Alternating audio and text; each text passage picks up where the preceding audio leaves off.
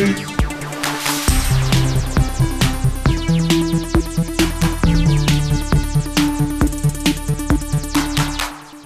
Sifters, and welcome to GameFace, episode 354 on Sifted Games at Sifted.net. We're here to deliver the best gaming discussion for the week, and it has actually turned out to be a pretty good week, Matt Kyle.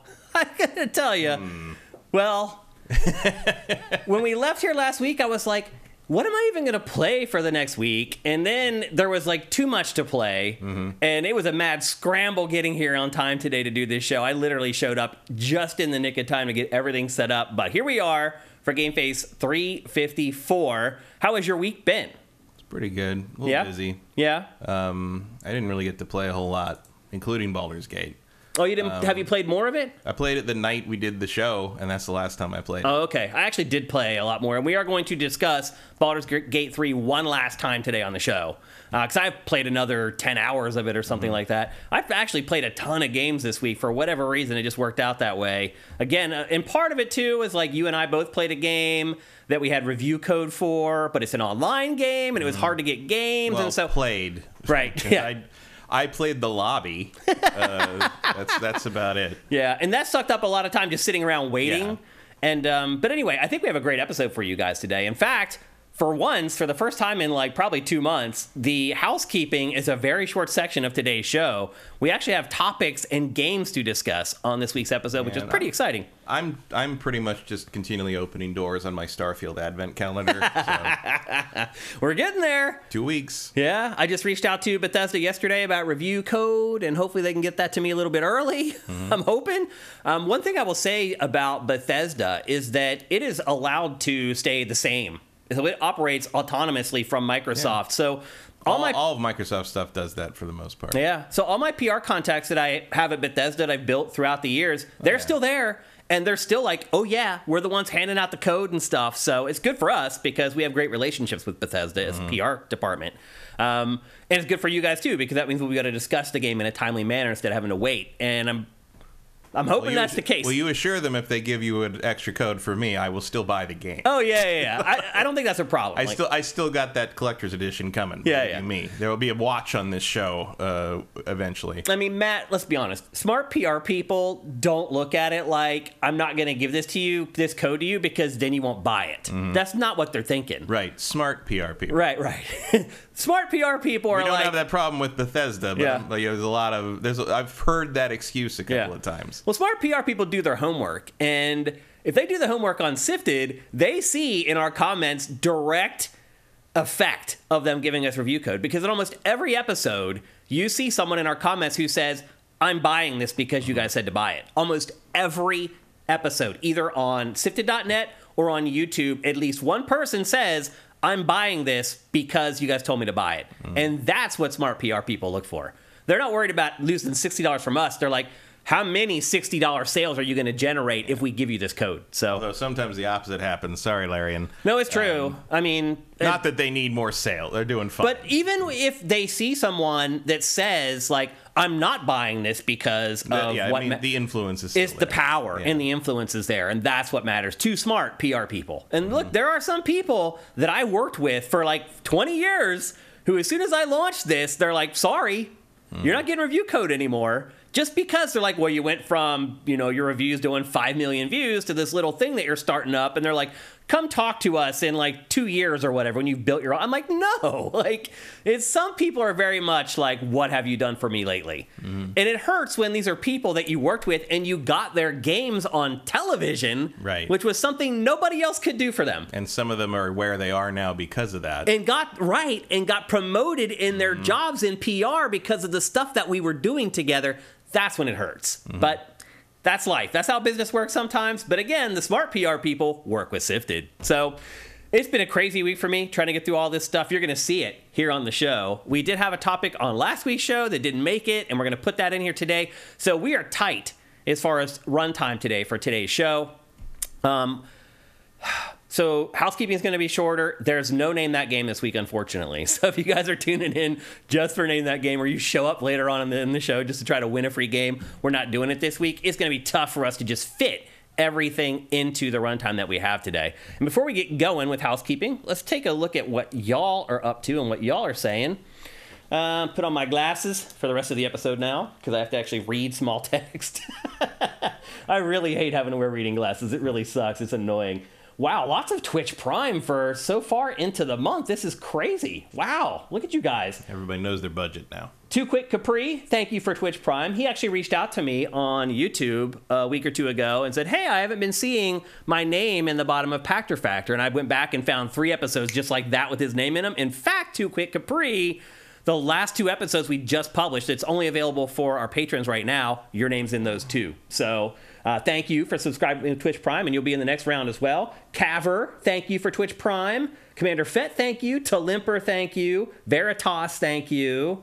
Who else we got? Glottis21, Cinetike, AJ the Legend Watson. I can't believe so many of you guys hadn't done it yet. Rosencrantz, thank you for subscribing at Tier 1. That's awesome. Vinuraba, Lynn Jeff 99, Andy T. Monahan. Wow. Okay.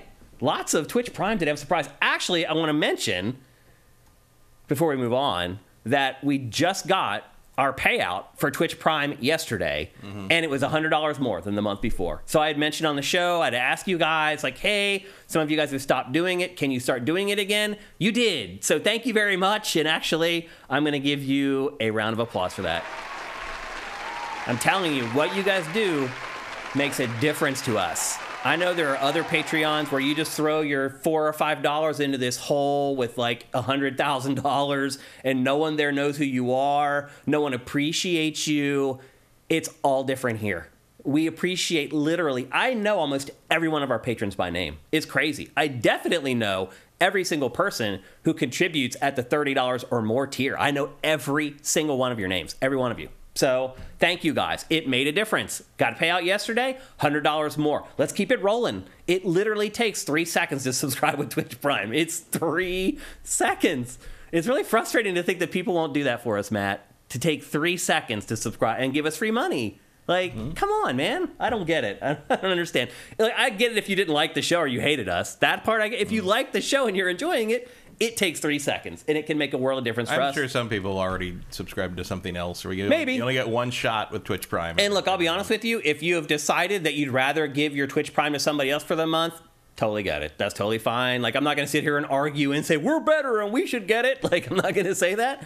But there are a lot of people, I think, who are just not doing it at all. They just fell off and stopped doing it. And we saw the results of it this month. It should be easier. Yes. It should be. It should be. It can be, depending on which app you're using, but it Well, the biggest problem is that it doesn't work on the app. Right. You have to use a desktop to subscribe. And that's the dumbest thing of it all. And that is one thing. Like, if you've gone on your app, you're like, I can't figure out how to do, how Shane... It's because you can't do it on the app. You have to do it on a desktop, or you can use the web browser on your phone to go to Twitch instead of using the Twitch app. But otherwise, yeah, you can only use it on desktop, which is annoying and stupid. And there's a lot of stuff about the Twitch Prime program that is annoying and stupid. But anyway, it does help us ultimately. So thank you guys. Thanks to everybody who had not done it for a while and did it last month, because it showed up in our pay and we really appreciate it. To avoid the 30% App Store cut, says Mike's Q. That makes sense. To do what? To not allow it on the app. So you're not getting the App Store. So Apple doesn't take the 30% of the money. Yeah. Because the whole thing is absurd, because you have the company handing itself the money.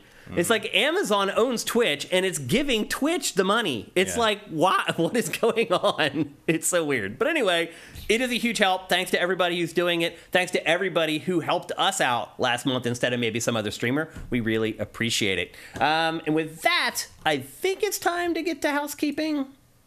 Like I said, we have a big episode today, so we can't spend too much time on the early part of the show. Thanks again to everybody. Gohan Rage, I see you got in there at the last minute. Thank you for Twitch Prime. Let's get to housekeeping. The first smaller story from this week maybe isn't that small of a story, but I just don't think we're going to talk about it very long. And that is that a new version of PlayStation 5 appeared on Twitter this week. And now I have photos of it I'm going to share with you right now. This came from Twitter account. Well, it's not Twitter now. It's called X or whatever the hell it is. It's Twitter. Exactly. At BWE_dev. So I'm assuming this guy is a developer of some kind, but he claims that he got his hands on the next revision of the PlayStation 5. Now, he was calling it the PlayStation 5 Slim.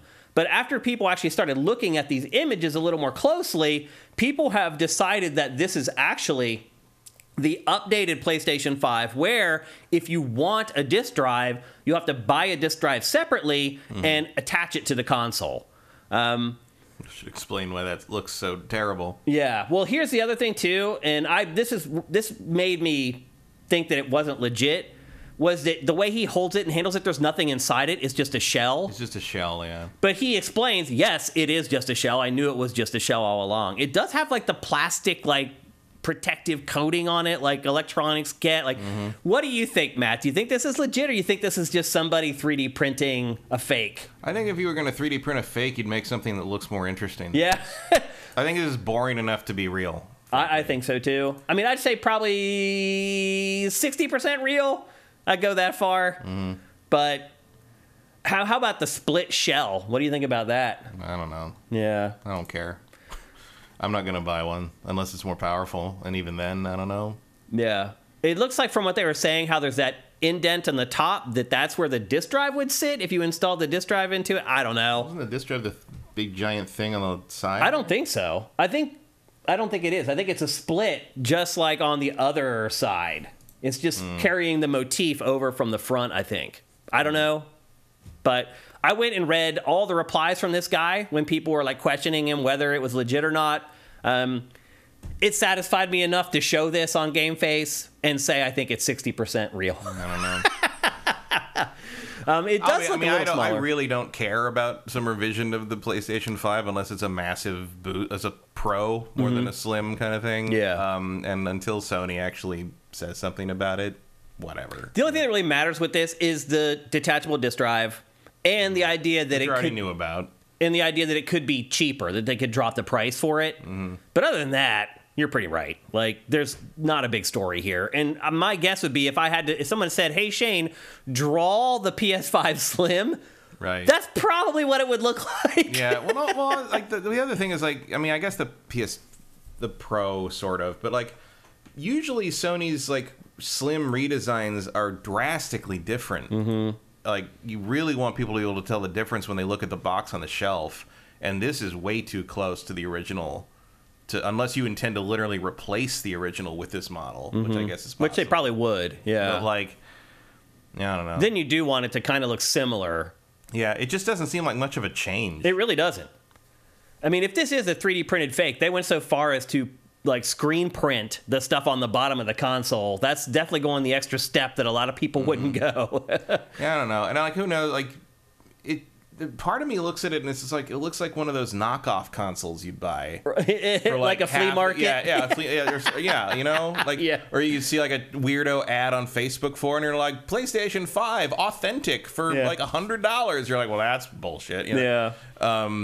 I don't know. Like, it's just, and again, it really, like, it's such a weird thing to care about. You know? It's just like, oh, this might be the shell of a thing that you most of you don't even probably want to buy. It's like, who cares? Like, it just seems like meat for engagement with the crazy weirdos who, you know, the ponies. So to speak. Like, having accidentally dropped into the console war space of Twitter a few months ago, I'm like, oh, y'all crazy. Yeah. Like, really crazy. It is nuts. Like, if you... Like, I mean, I was involved in the console wars before the Genesis and the Super Nintendo and the Saturn, PlayStation, N64 era, but, like, this is the dumbest shit I've ever seen. Like, it wasn't corporate cheerleading quite the same way. It was defending the toy you owned. Yeah. This is, like, people get into shareholder shit. And I'm just like, unless you are one... I don't know what you're so obsessed about.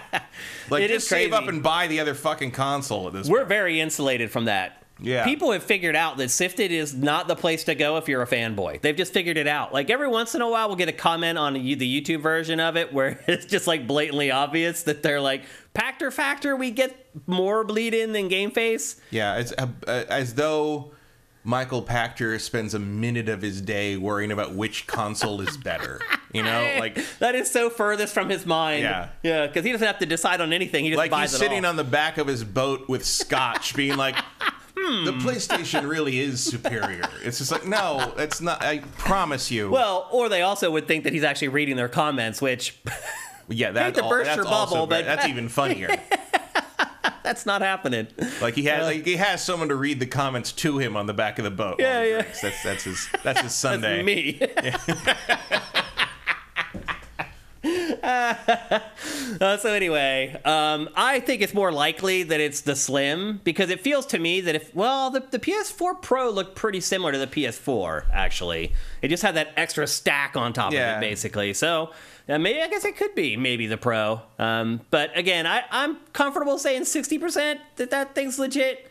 I'll say one thing: if this guy is faking, he's gonna have a lot of egg on his face. But it'll already, I mean, a lot of I don't know if he's subscribed on Twitter or whatever, but a lot of the stuff is like when you're posting bait on Twitter now is because you have the subscribe feature and you get money for engagement. Right. Like that's a big thing on the right wing now. It's like post really crazy shit and so you get lots farm of engagement, because every time someone looks at your post, it clicks over. You get like an eighth of a penny or whatever. Yeah, but like there's people that make thousands of dollars doing it. Well, yeah, if you have 1 million followers or whatever. So yeah, some of that's one of the new grifts. Is that so? I definitely see someone like just crap post all day mocking up a fake PlayStation Slim to try to get into that payout bracket. Yeah, I can see that. Assuming Elon's actually sending anybody any real money in the first place. But so that's that's another thing you got to look out for now. Is there used to be sort of like, well, what's the point of doing like a scam like that? Well, it would be other than like clout or whatever. Well, now there's actual money on the line. Yeah. So. Or you could just leave, which is what I've pretty much done. I pretty much only post on Blue Sky at this point. So anyway. That's the closest thing we've got to a look at the next PlayStation 5. It could be a Slim, it could be a Pro, we don't really know. Although the person who showed that seemed to think that it was the Slim that he had a case for. We will find out. I think we'll know more about this in the next couple months. If we don't hear anything by the end of the year, then it was all a bunch of hogwash, I think. Probably. So, got a few months here to make hay. God help you if you try to waste my time on a PS Slim announcement in early September. I was like, I'm sorry, I could be in space right now. Yeah. But you want me to look at this crap? All right. You either show me Ghost of Tsushima 2 right now, or I'm going back to Starfield. Yeah, I get it. Next up, we got our first glimpse at Call of Duty Modern Warfare 3 this week. It's a lot like Call of Duty Modern Warfare 2. It really does. Also, as we mentioned in a prior episode of GameFace, all your loadouts and stuff are going to continue over to Modern Warfare 3, and this prompted some people to question whether the game would be $70 this year, because last year's game was $70. That was foolish. Have you met Activision? And to answer that question... Microsoft doesn't own them yet. Hang on. Yep. And to answer that question, yes, the game is $70 again this year. And to just answer that question in perpetuity, Call of Duty is going to cost $70 or more until the end of time. Never a reason to not. Yes. In fact, today's episode of Pachter Factor that went up, somebody asked, what is going to be the first franchise that asked for $100 for the game for a year? And I'm not going to spoil the episode, but the timing is pretty impeccable for Pachter Factor today. GTA 6. For maybe. Or just I don't know for one way or the other, but let's be honest. GTA 6 could cost whatever it wants to. I think Call of Duty probably might be able to get away with it too. People are just I don't know if Microsoft would go that way with it. I think Activision would, given enough time. But I don't know if Microsoft will do that. I mean, it would sell less, but the amount of extra money they'd make, it would more than cover the people who didn't buy it. Microsoft would rather not have the scrutiny. Right. Yeah, especially after all the FTC stuff shit, they've gone through for that deal. And then you're like, a few years later, it's like, it's $100. We raised the price by 30%. I don't think that's going to happen under Microsoft. But yeah, they could. That's definitely something I could see Activision doing if they were still running themselves. Yeah, and if you can't tell, the star of that trailer is Makarov, which is a little odd because they show a glimpse of no Russian in that trailer, and that was from Modern Warfare 2. Mm-hmm. So it looks like they may bring back No Russian for Modern Warfare 3's kind of rework, remake, whatever the hell it is. I don't even know what you would call these anymore. I mean, it's basically imagining. Story-wise, it's a remake or a reimagining. It's like there's different elements. We're going to do this or that, but we're not beholden to anything in the original story. Mm-hmm. It's just the same characters going through a similar situation, basically. Yeah. And various things can fall. I mean, it's almost like a revision. Yeah. It's like, if we did this today, this is how we tell the story. Yeah. So I don't know. They always really try, even back in the originals, they really tried hard to make Makarov like a like a memorable, ongoing, almost Bond villain level like antagonist. I don't know if they really succeeded on that, because I can't really tell you a whole lot about him, you know, from my previous Modern Warfare playing, other than the fact that you shoot his arm off at one point. But like, I mean, he's the #1 bad guy in Call of Duty as far as I'm concerned. Like, if somebody asked me, like, what's a Call of Duty villain? Makarov is the first name that comes to my mind. And it doesn't really matter if, like, whether it's Black Ops or Modern Warfare or whatever. I think of the general, the Trader General from 2. But you can't remember his name. No, but I also would never remembered Makarov's name unless you just said it. Fair enough. So I would remember the guy whose army, the Russian guy whose army shoot off, and the general who turns out to be behind all of it. Yeah. But like, yeah, I don't know. Yep. So anyway, the full... Oh, and Kit Harington. the real villain of everything. Yeah, the full blowout of Modern Warfare 3 is coming up very soon on August 17th. So that's when we'll get like the full rush of information about exactly what it is, how pulling the stuff you've unlocked in Modern Warfare 2 goes into how that stuff works. I think there's a little bit of confusion around that. I'm not 100% sure how that's supposed to happen. Like, are they literally just going to give you everything and then, like, you have nothing to unlock except for, like, the crazy weapons in Modern Warfare 3? Like, it seems weird.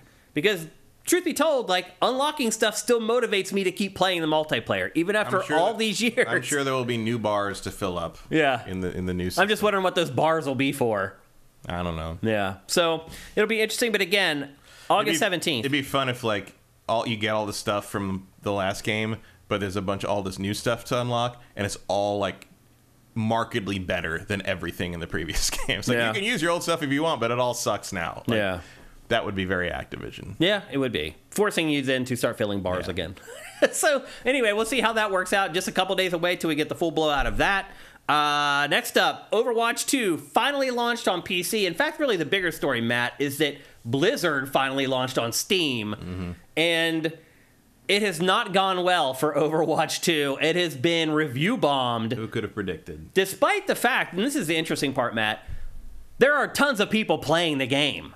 Like, the actual numbers on Steam are great as far as, like, how many people are playing. They're just all giving it, like, horrible reviews when they could actually evaluate it. It's no Baldur's Gate. Yeah. Well, I also read a thing that a very large chunk of, like maybe 80% of the negative reviews are from China. Oh. And a lot of Chinese players have a grudge against Blizzard because they stopped support in China. And so this is the first time they've had an actual public forum, particularly a Western-facing one, where they can make their feelings known. And like 80% of the remaining reviews are also negative. It's not like they're the only ones being negative. Like but that is apparently a large cohort in the negative reviews, is Chinese players that feel like they've been snubbed and disrespected by Blizzard and their policies there. No. And even to this day, they're still stuck playing on international servers. There are no China servers. So some of it is that. Some of it is like, now we can finally hit you where it maybe doesn't hurt, but like... Also, by the way, your boy Shane has got an 11-player kill streak right there. Wow. So that's some of it's their previous policies coming home to roost. Yeah. I mean, but again, Overwatch remains one of the biggest, like, ball drops, unforced errors in the history of games. That might be a little bit of a stretch, but it's up in that upper echelon, that's for sure. I can't think of one that went from, like, top of the heap to ice cold. Everybody loved it to everybody hated it. As fast. Yeah. I mean, you may be right. I actually still enjoy playing Overwatch. There's just so many other games. There's just so much competition anymore to play shooters. It's just it seems like Valorant has really sort of taken over in the esports realm. A little bit, yeah. Which I have not. I played it for a couple days. I didn't really enjoy it all that much. It had that old school Counter-Strike vibe to me. Yeah, I can see. Which I never resonated with either. I've never played it because obviously I do not care. I'm not surprised to hear that. But I hear it mentioned way more and way more positively than Overwatch these days. Yeah. I did not enjoy Valorant. I do like Overwatch more than Valorant. And if you don't know, Valorant is Riot's first-person shooter. And it is very much like Counter-Strike. It was definitely a response to Counter-Strike, for sure. Yeah. So anyway, good and bad for Overwatch 2, like, on Steam. Like, I guess you want ultimately people playing because they're engaged. Yeah, Hopefully they spend money on microtransactions. There's an element where they're sort of just taking their lumps here, and it's not like anybody really cares what the reviews of anything say, especially something this high profile. It's like everybody knows whether they want or like Overwatch 2 or not. Yeah. Like, it's not like anyone's looking at Overwatch 2 and like, oh no, people don't like the game. Maybe I won't buy it. It's like no one's doing that. That's for like weird visual novels and shit you've never heard of. They need this to hit though, because they just mentioned recently that engagement for Overwatch is falling off a cliff right now, and so I think that's probably what prompted them to release it on Steam in the first place. And I mean, despite review bombs, so far so good. It kind of sounds like I think they've accomplished their goal, which is just getting more people to play it. And hopefully, ultimately, spend more money on it, or spend some money on it. So, we'll see how it goes, because we're still in the honeymoon period for that game on Steam right now. We'll see in like a week or two if people are still hanging around. That's when the rubber will hit the road. So Blizzard has a hard time with the long game. Yep. See also Diablo 4. Yeah, because it's falling on his face right now. Which again, is it's so funny. I have a friend on Facebook who is in the games industry, and he started playing Diablo 4. He got early code somehow from Blizzard or whatever. And every day, it's like, I hate Diablo 4. Diablo 4 is the worst. His last post was, after 400 hours, I'm never playing Diablo 4 again. It's like, no, dude, you played 400 hours. You liked it. Well, I'm sorry. I hate to tell you. I have not done anything I dislike for 400 hours. It's like, all these people... Except maybe certain jobs. Look, exactly. Look, I get that there's some people who play Diablo for the post-game stuff. That's what they just suffer through the campaign, and then they want to play the... I totally understand where those people are pissed off. For the rest of us, though, most of us played that game for like 50 hours. Like, if you played that much and you paid $60 or $70 for something, you liked the game, and two, you got your money's worth. End of story. That's all there is to it. Yeah. So, it's interesting to see how people have been reacting to Diablo 4 after playing it for 100 hours. It sucks. It's like, no, it didn't suck. This part of it sucks. But you enjoyed all the other parts that came before this sucky part. So, it's interesting anyway, the psychology of the consumer. I mean, it can ruin the end. A bad ending can ruin some things, but yeah, as we've learned with Mass Effect 3 and some other games. Well, Mass Effect 3's ending is fine, but like I'm thinking more like Game of Thrones. Oh, yeah. I mean, certainly I believe in the argument and agree with it that Mass Effect 3's ending should have been better than just fine. Yeah. But I'm thinking about Game of Thrones. It goes back like for me, the movie Sunshine, whose entire third act ruins what otherwise is an amazing sci-fi movie for the first two acts. It can color things. I mean, I think to your point, it colored Game of Thrones. I think some people look at the entire series differently now, only because of that last season. I will never watch that show again. Well, because of the way it ended. Yeah, and I don't usually have that. I don't usually have the things like, oh, the ending. It's not like I'm not going to watch Star Wars movies again because Rise of Skywalker sucks. But like for whatever reason, because Game of Thrones is so centered on character work, character development, political machinations, like driving to the next thing to like, then that results in this that makes everybody have to react to this, and now it's so plot driven, but the plot was determined by who the characters were. When I know that all breaks down in the last two seasons, there's no reason to watch the beginning of that show. You had stopped watching that show way before that, though. I stopped watching at the end of season 4, and then I came back for the Battle of the Bastards, which by the way was 7 years ago. And I kind of more or less stuck with it through season 7 and then season 8, and season 7 was sort of like, oh, this isn't very good, but maybe if they can stick the landing, it'll be okay. Just stick around. They did not stick the landing.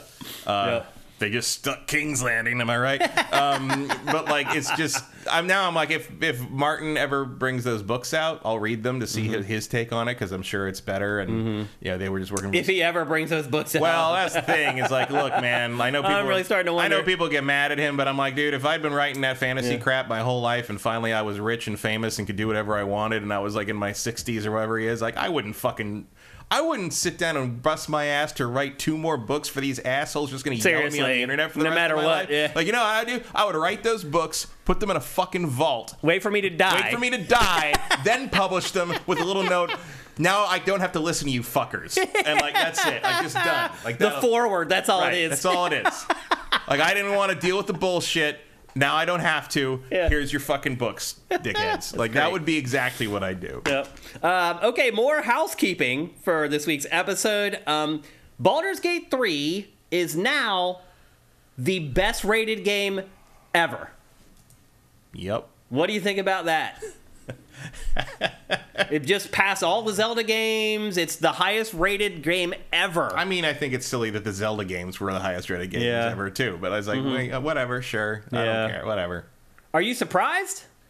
No, not really. If you remember, like, back when I first played the early access, I said, keep your eye on this one. We're talking about best RPG ever candidate. You've been saying it all along. Yeah. And here we are. Yeah. Do I agree with it? Unfortunately, no. Like, I don't actually like it all that much. Although, I mean, someone, I don't remember who it was in the comments of the episode on the Sifted site, recommended, like, oh, you should use Wiimod to add this dice always roll in your favor thing. Oh, believe me, I already did that the night of the show. Like, I played it legit until we talked about it on the show, and I was like, I am modding you. Now fuck bets out of this are game. off. And I played it that night, and it was more fun when I could turn that on and off and like be like, I don't want to lose this. I don't care about it in combat, but I don't want to lose this dialogue check because I want my character to say this. Yeah, I'm going to pass this check. So that was I was able to tweak it until it did the way I wanted it to do. Now, obviously, if you're playing on PS5, you can't. You're stuck. So I don't know. But nobody's playing it on PS5 yet. So not yet. But. So yeah, that did make it better for me. But the ratings this thing is getting are accurate in terms of an accomplishment, in terms of like what they've achieved here. But in terms of what the game is, I do not agree with it. No, that's ridiculous. I mean, it's probably not in my top 20 games of all time. No, I was up to. But it's around there. We're going to talk about it again a little bit later. Not as long as we did last week, but at least for 15 minutes or so, because I have continued playing it this week. And my opinions on some stuff have changed a little bit. And so we'll address that a little later on in the show. But I agree with you. I think it's crazy that it's the highest reviewed game ever. Yeah, but the highest reviewed anything ever is often a weird outlier for certain. I mean, go look at what's the highest reviewed movie on IMDb? Shawshank Redemption? Right. I mean, it's not like I'm saying it's a bad movie or anything. Right.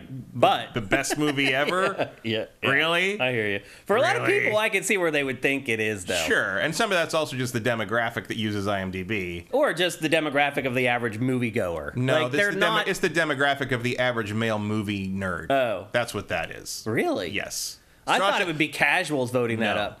No. Not because casuals to me would think Shawshank Redemption's the best movie ever. Well, people who really know cinema would not. I have a secret to tell you about the average male movie nerd.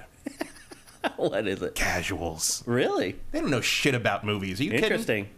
Go look at the top 10 movies on that, and that's all voted by people that think they're the hardest core cinephiles in the world, but it's the most fucking baseline, casual ass top 10 you said list. Shawshank Redemption. That's all you need to say. Right, but everything else, like the joke in Barbie about how they all want to watch The Godfather with the girls and talk through the whole thing. That is one of the truest things in that fucking movie. I'm sorry, I still haven't seen it. It keeps just mowing down the money, though. Holy crap, man! It's a juggernaut. Phenomenon, and they're all the studios are learning the absolute wrong lesson, which is let's make movies about dolls.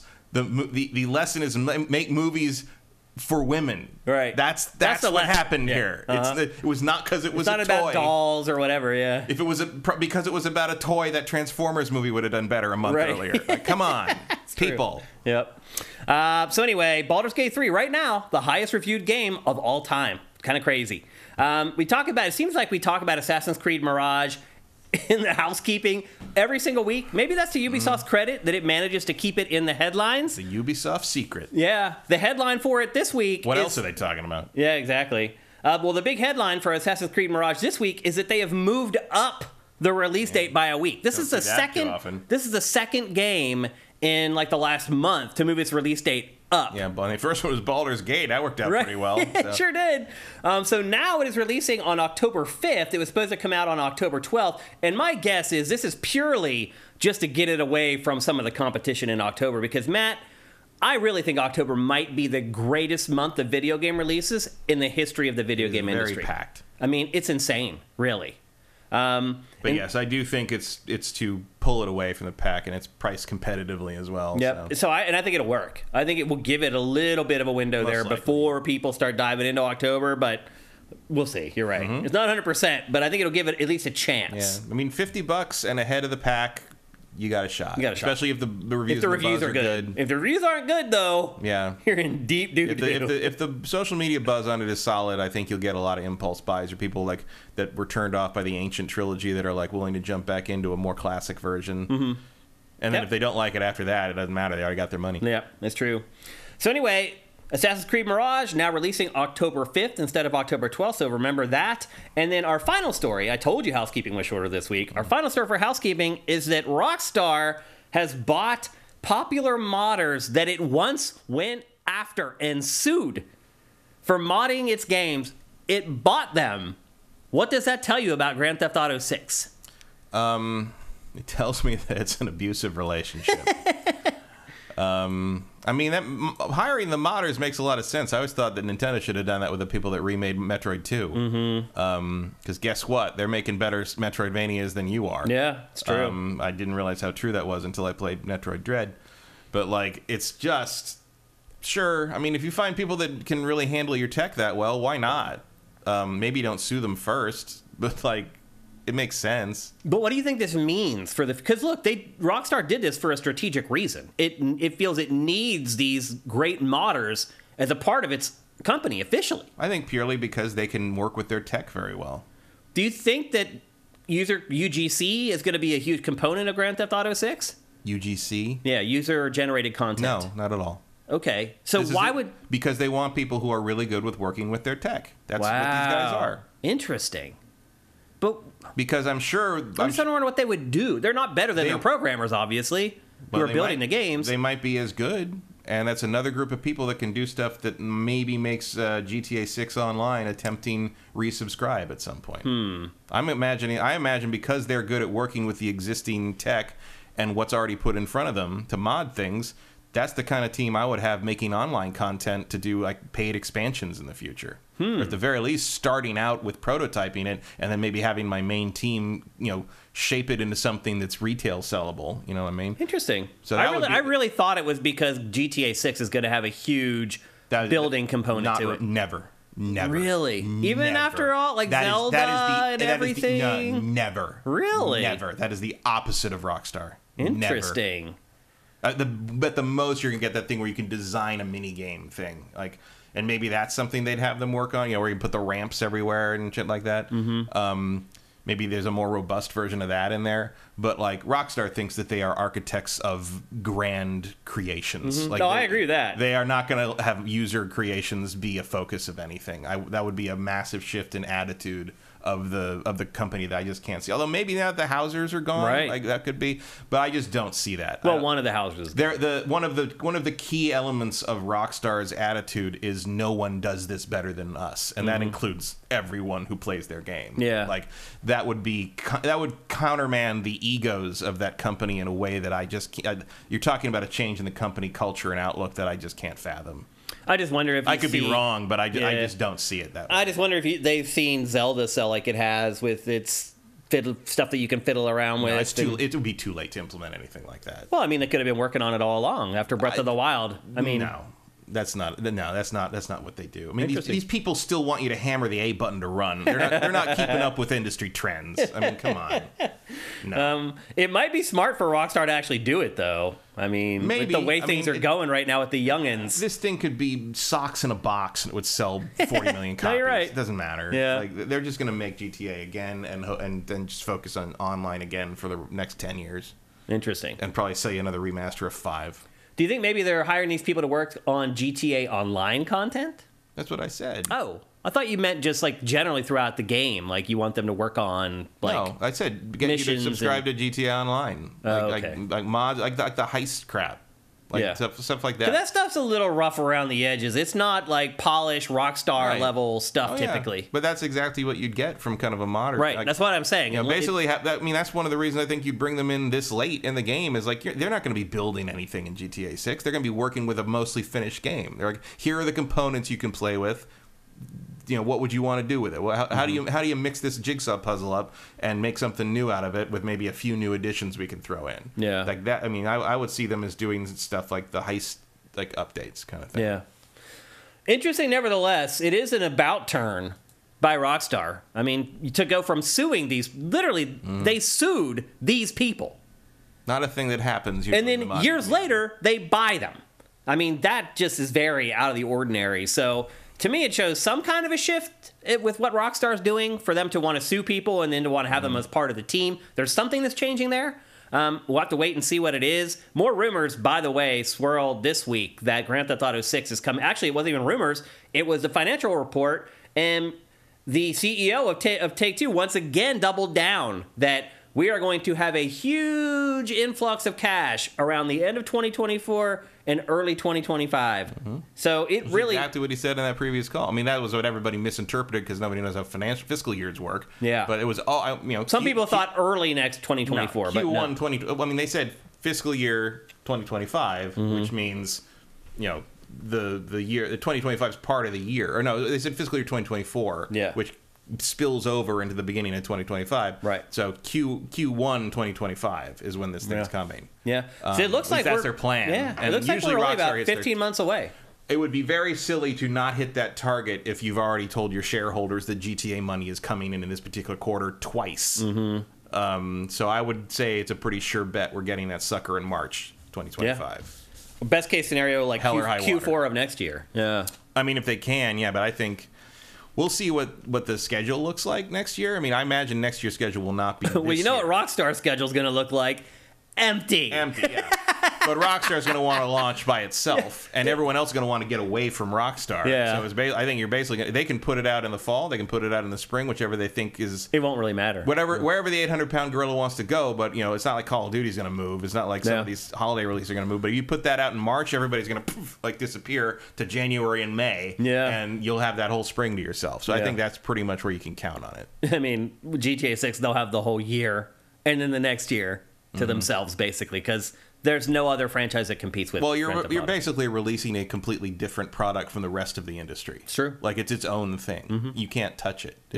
Everything else will sell around it. Yeah. Yep. Well, there you go. That's our housekeeping for episode 354. We're just about to jump into the main. Abler makes a good point. Horizon Zero Dawn 3 will release a week before it. Because that's when Horizon releases. Oh, we got to show this thing. Who said that? The Abram. Nice. Good one, Abram. We gotta show this thing off. This arrived. Oh, yeah. Let me cut to your camera here.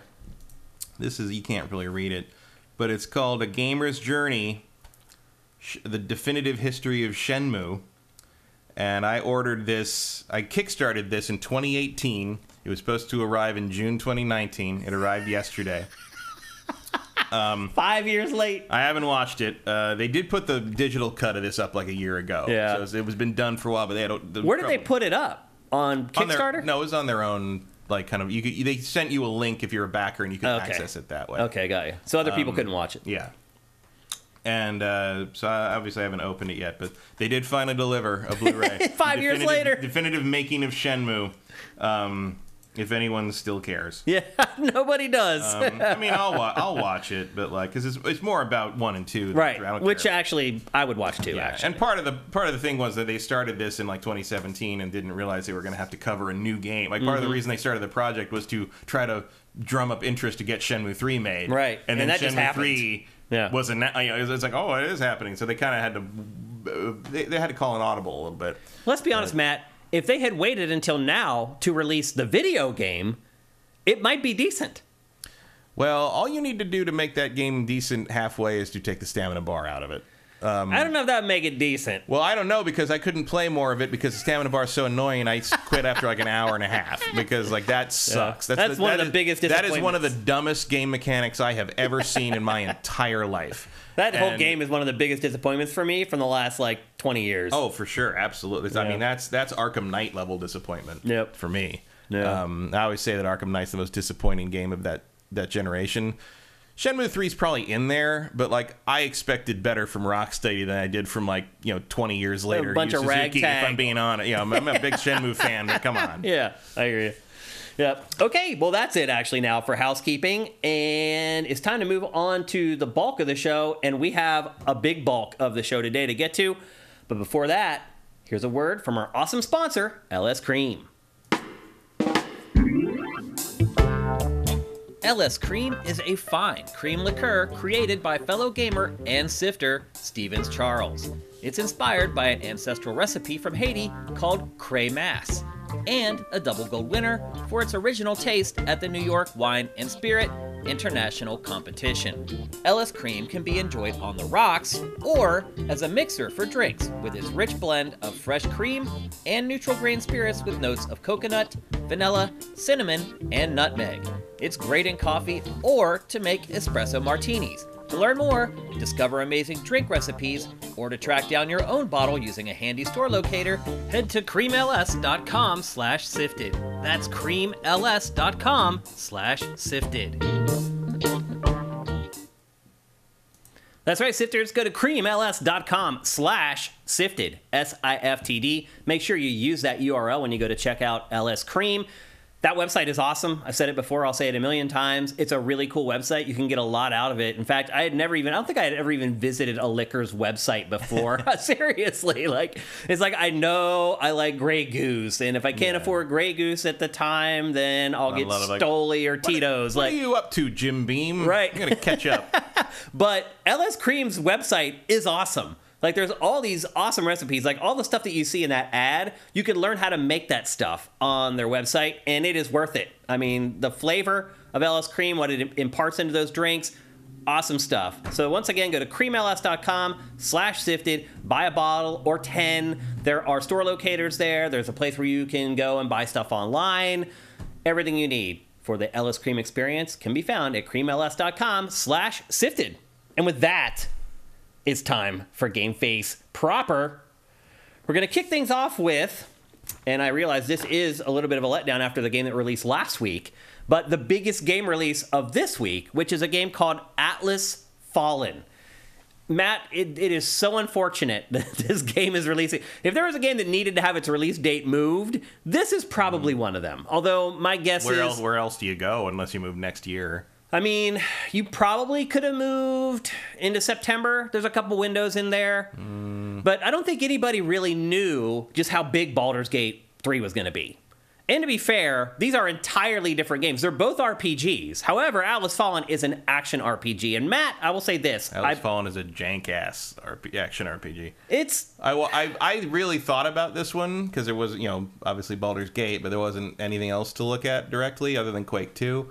And that was already Game Pass. So I looked at this and I watched some videos and I read. It just seemed too proto spiders to me. Yeah, it's there. The videos of it look so floaty. So this is developed by Deck 13, the Surge people, right? Yep. And to me, they are kind of the next spiders because this game shows a lot of promise in some areas and a lack of budget in a lot of other areas. So you're seeing the opening cinematic right now. Surge 2 kind of nailed it most, but I know the scope of Surge 2 wasn't this. Yeah. They're trying a bigger thing here. Yeah. Well, the game itself, what you actually play, does feel like a big epic experience. However, the production values there are corners cut. So you know what that reminds me of in a weird way? Do you remember the game Sacrifice?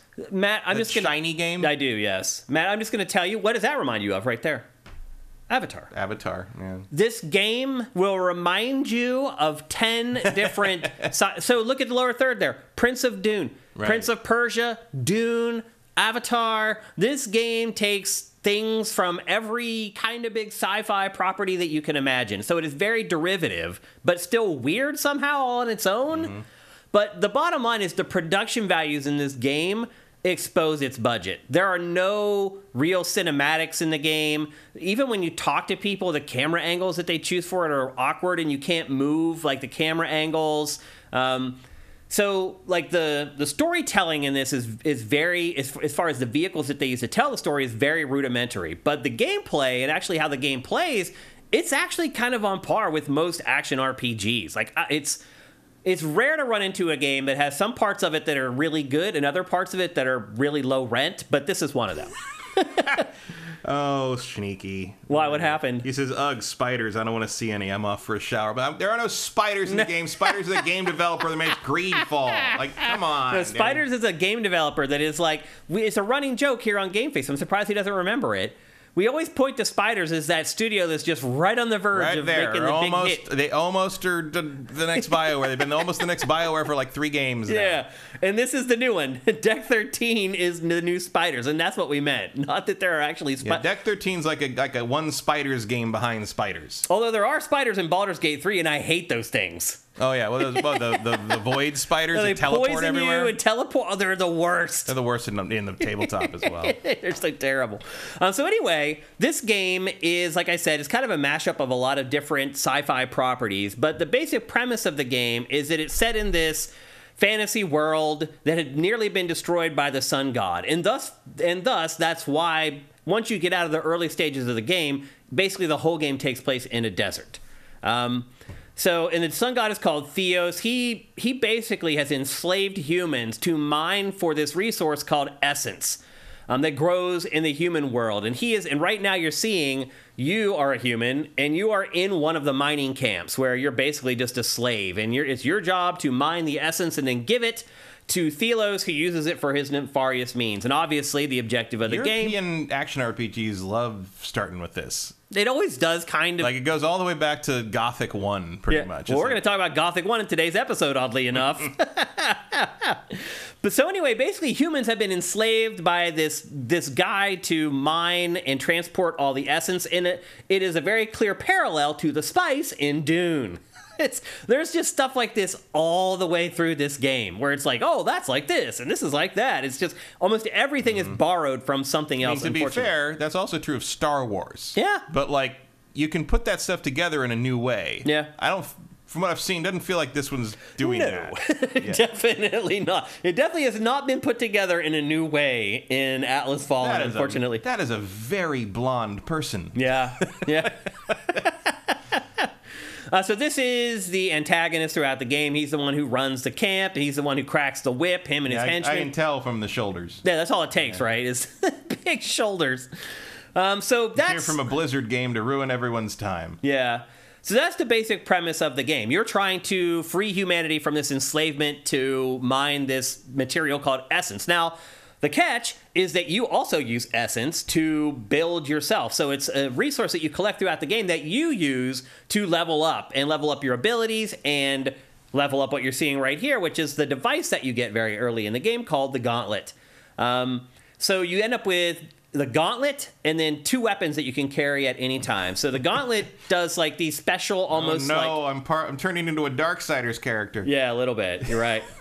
So the Gauntlet does like crazy, like supernatural attacks where it transforms into like a gigantic hammer and all this crazy stuff. Then you also have 2 different melee weapons. One is just kind of a traditional sword and that you're seeing right now in this B-roll. And then you eventually get like a whip that you can use that is for further, it's not really like projectile combat, but it has further reach. He really just jumps into the form on that one, doesn't he? Yeah. And then got some really good athletics for someone who's never swung a magic hammer before. Yeah. And then eventually you also use the whip for aerial combat. So as you progress through the game and you increase his abilities, you get the ability to double jump and then dash. And at first you only have 1 dash, and then you level it up and you have 2 dashes, and then you level it up again and you have 3 dashes, which will basically let you traverse like a mile's worth of terrain. And that all ties into the aerial combat that you use with the whip. Like you use the dash and the whip to stay airborne and keep fighting enemies in the air. So there's a nice cross-section of different styles of combat in this game. There's a lot of melee. There's also the aerial stuff. And I'll say this, it doesn't feel amazing, but you don't feel completely detached from the melee. It's not God of War. It's not like one of the better ones. And again, I think a lot of that comes into the feedback you get from That's some solid force feedback, pop in. the audio. Yeah, there's LOD issues in this. This also, by the way, is only for PC and next gen. So there's really not much of an excuse for there to be things like draw in and LOD and stuff or it's like that's the only systems that could run this with this low optimization. Right. Pretty much. That's exactly it, Matt. That's exactly where I mean, the publisher makes you put it out when you put it out, but like they're clearly not done here. Yeah. So this game is an open world action RPG, although the open world is kind of split into 5 different biomes. Now, I did say that most of the game is set in the desert, and that is true, but there are some verdant biomes that you get to like venture into. It's not all just tan and brown. And there are so like Dark Souls. This is UE5, huh? Okay. Yeah, this is Unreal Engine 5. Wow. Yep. It's the worst looking Unreal Engine 5 game I've ever seen. Well, there's only been 2, so. Really? Fortnite, if you count it. Really? There's only 2? This is the first Unreal Engine 5 game released. Really? Yeah. I thought for sure there were others. Nope. Dang. Unreal Engine 5 has not hit the market. Well, this at is all. not an auspicious start for Unreal Engine 5. Well, I mean, I think this is more down to who's making it than. Yeah. So the world is open world, and you have Remnant 2. Yeah, Remnant 2 was Okay. Again, I don't think we're seeing the full extent of the engine on these two games. Definitely not. What was I getting at? Oh, so it's an open world game, and you can go anywhere, and there are these things called anvils that are located all around the world, and they're basically the fast travel points, but they also kind of act like the bonfires from Dark Souls. You can do a ton of different stuff at the anvils. You can upgrade the gauntlet, you can upgrade your armor, and armor in this, you don't buy separate pieces, it's just all one outfit.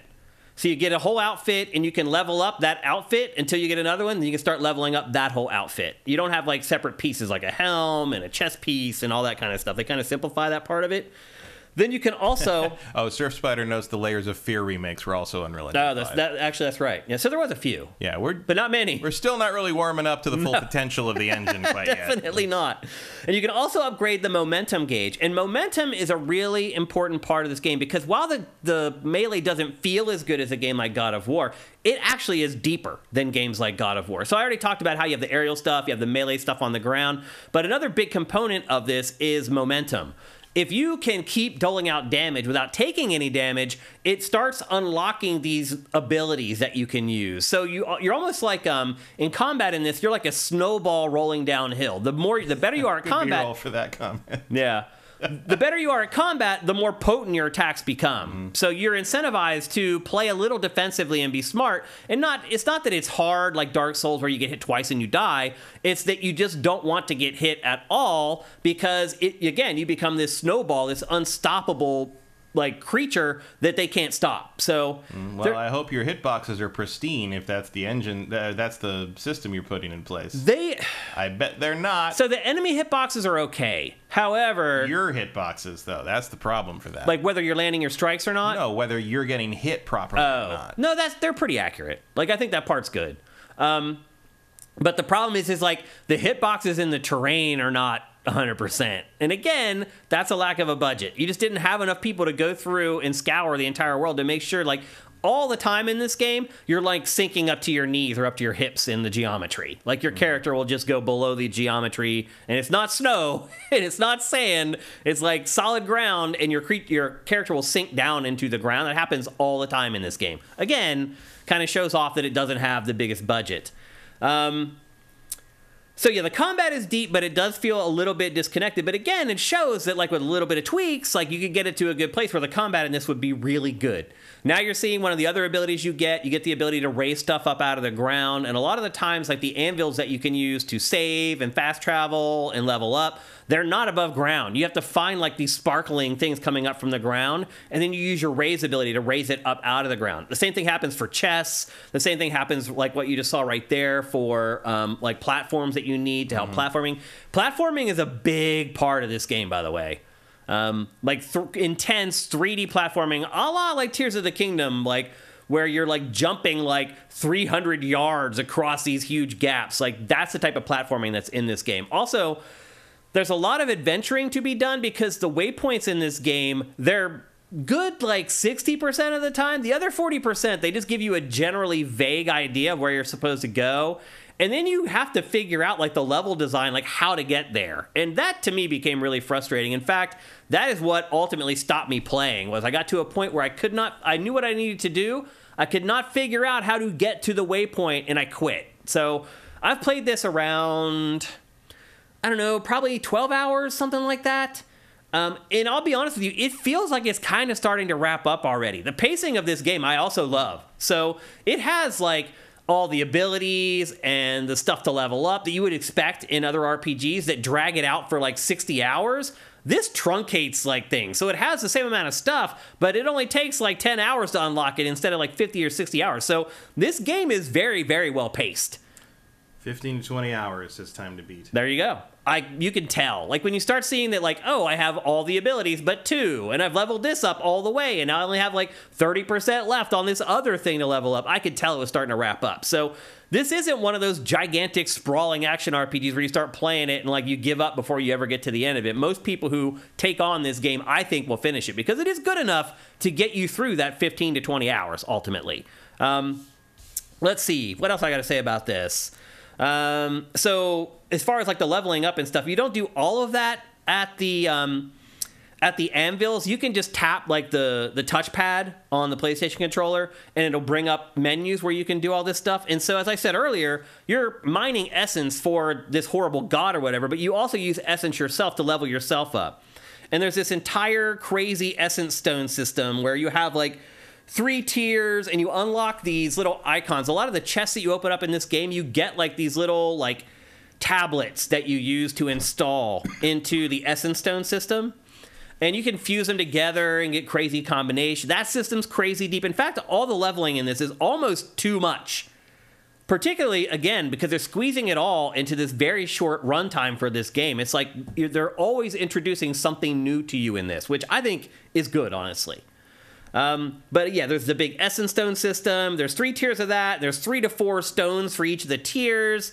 And then there's 12 essence stones total to unlock for each of those tiers. So again, a lot of the adventuring that you're doing, unlocking chests and stuff, that's where you find that stuff. As I said, the armor comes in full suits and you can upgrade the whole thing at once. The gauntlet you can also upgrade by placing essence stones into the gauntlet. I already talked about the main and the secondary weapons. I talked about the momentum already. The traversal, again, there's a lot of platforming in this. I found it to be mostly solid, but like there's no climbing in this. Like if you go to jump for a ledge and you just barely miss it, he'll latch onto the ledge and pull himself up. But as far as like clambering over lots of geometry, like that doesn't work. You're trying to basically double jump over everything instead of just climbing up it. I mean, I don't find clambering to be particularly engaging, so. Well, you know how much I love it in Zelda Tears of the Kingdom and Breath of the Wild. But there's no stamina meter in this, so they could have put climbing in it and it wouldn't have been quite as annoying, but they didn't. They do give you a very generous double jump to help get you over most of the geometry anyway. There's tons of quests, but one of my big complaints about this is that the quests aren't all that interesting. And again, this is one of those cases where coming off of Baldur's Gate 3 or having been playing Baldur's Gate 3 at the same time, it makes this game look bad. So I felt a little bit of the developers talking about how Baldur's Gate 3 is going to make their games look bad, because that was another big story this entire week, was how developers of big AAA games are complaining that they'll never be able to make a game as good as Baldur's Gate 3. If you're a little guy... just don't put dice rolls in for everything. Yeah. You've already got it from me. But. So if you're a little guy trying to make games like this, like, it's got to be frustrating. And I really saw it firsthand. But to be fair, Baldur's Gate, that was a 6-7 year project by a known developer with a almost unlimited budget because of a worldwide famous IP. Like...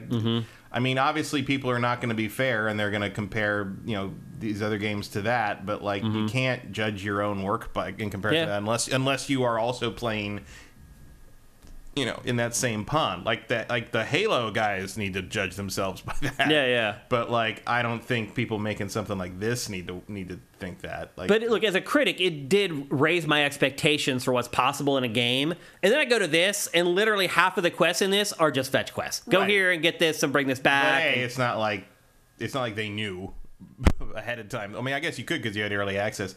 But that's Baldur's Gate cannot be the new bar. No, I get that. It just still showed how far below the bar this game is as far as its questing is concerned. Hell, make Witcher 3 the bar, and it's still short. Yeah. That game's well. I hear you. I'm just saying, having played Baldur's Gate 3 and then going to this game was like, damn, like there's a huge difference between these two games. And most of the quests in this are fetch quests where you have to go and get something and bring it back to somebody or find. There's no place to put this game that doesn't. You put it. Assuming Starfield is good, you put this in September. You're like, oh, this open world isn't nearly as impressive as what Starfield lets you explore. Yeah. Like, it's just That's one of the reasons the B-list game doesn't exist anymore. Like no one has the patience for that. I'm like, neither did I. I didn't even buy this game. This is the kind of thing that I would enjoy normally. Like I don't mind a little bit of jank, and I like kind of a new idea and a action RPG thing. I usually like kind of that weird European sensibility of mashing a bunch of random shit together and calling it a new fictional world, that kind of thing. And I probably would buy this like if it drops to like 30 once the dust has settled on this year's release schedule. But it's like, Yeah, it's just a. I'm sorry, guys. It's just a bad situation to put the this timing's game in. bad, but it does do some things otherwise that like other games don't do. For example, there's this mechanic. So you can roll away and parry that way, but you can also block with L1, and you get this like skin on your body. They call it sand skin or whatever. And if an enemy attacks you while you're in sand skin, it freezes them.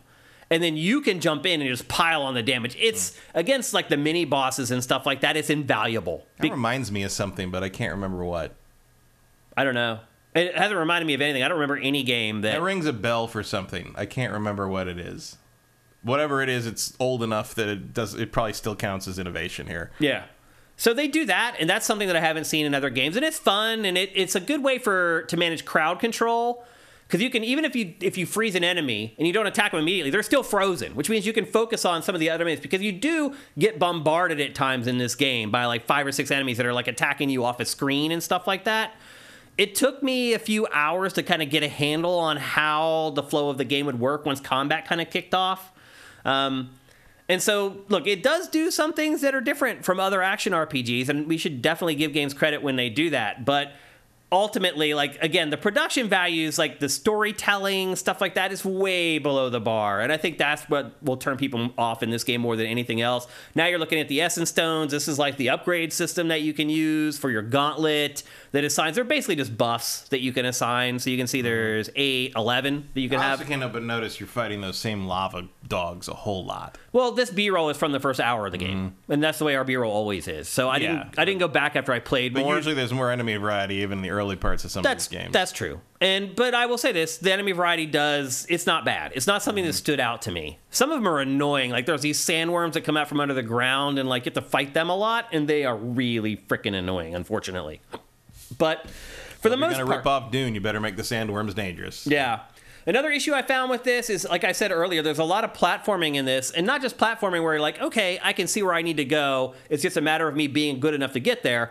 A lot of it is like, how the hell do I get there? How do I find this little like pathway on the side that gets me back in there where the waypoint is?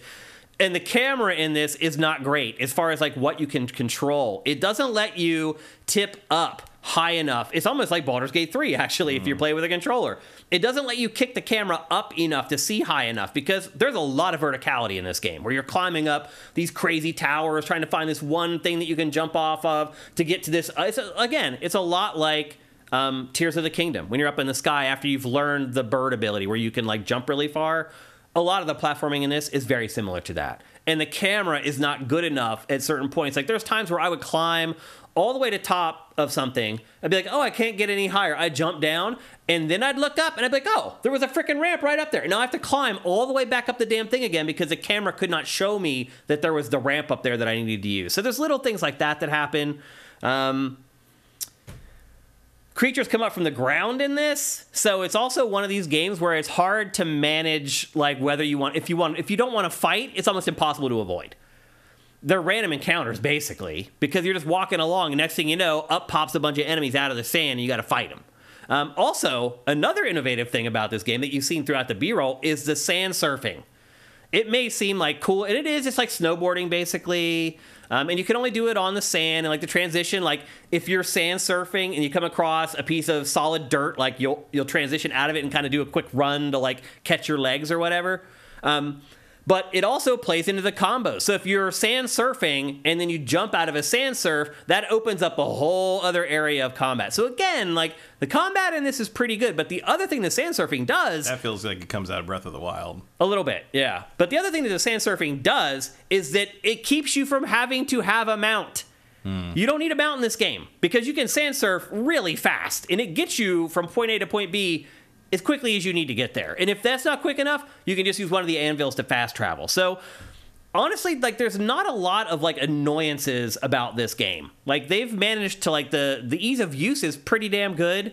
It is shorter, and I think that had to do with the budget or whatever, but based upon what I've played so far, like if it ends in 5 hours, I'm cool. Like if I had paid $60 for this game, I would be okay with that. So this was actually kind of another pleasant surprise for me. The production values, huge letdown, huge disappointment, definitely the weakest part of the game, but the other parts of it, like, they're kind of there. Like, again, they're like the next spiders. They just need to take a couple more steps to just get to that AAA big budget status, and maybe the publishers just need to give them a little bit more money so that they can make these things happen. There's a lot of voice acting in the game, so they did shell out the money for that, but the voice acting isn't great, so you get what you pay for in a lot of cases. And the story isn't great, and the storytelling isn't great, but when you're actually playing the game, it looks good, it plays good, the combat for the most part feels good, it's deep, you can play it the way you want. If you're more into like aerial stuff, you can do it. If you're more into like projectile stuff, you can do it. If you like melee stuff, you can do it. I thought the timing and the response and the controls were pretty good.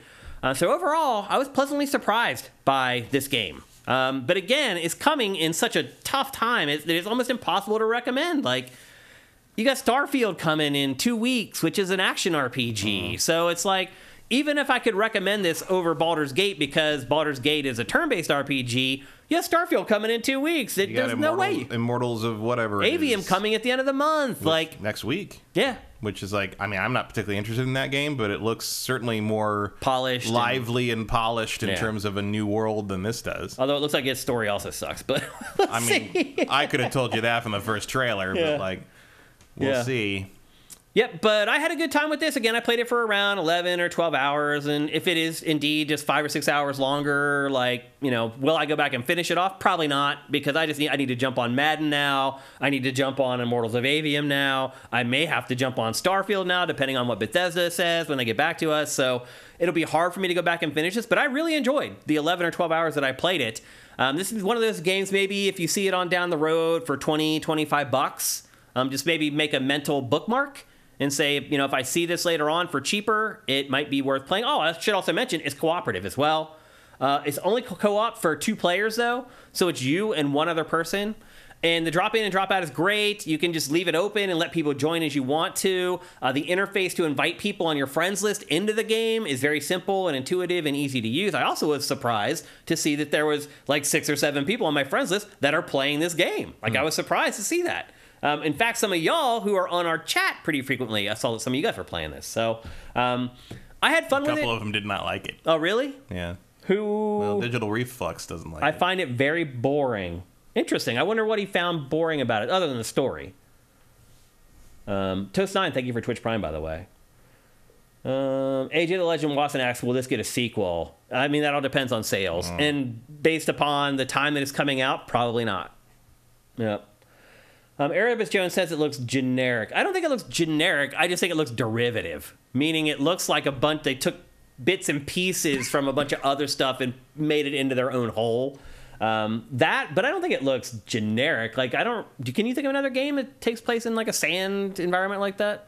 I mean, it looks like a bunch of different things mashed together. It looks like Journey plus Prince of Persia. Journey's the obvious analog there. I mean, it's... Yep. They're also saying Redfall was Unreal Engine 5, but I didn't think that was the case. Johnny Hurricane, thank you for Twitch Prime. I hope you're doing good, man. The Big Smoke 82, thank you for Twitch Prime. You guys getting in the middle of our discussions here.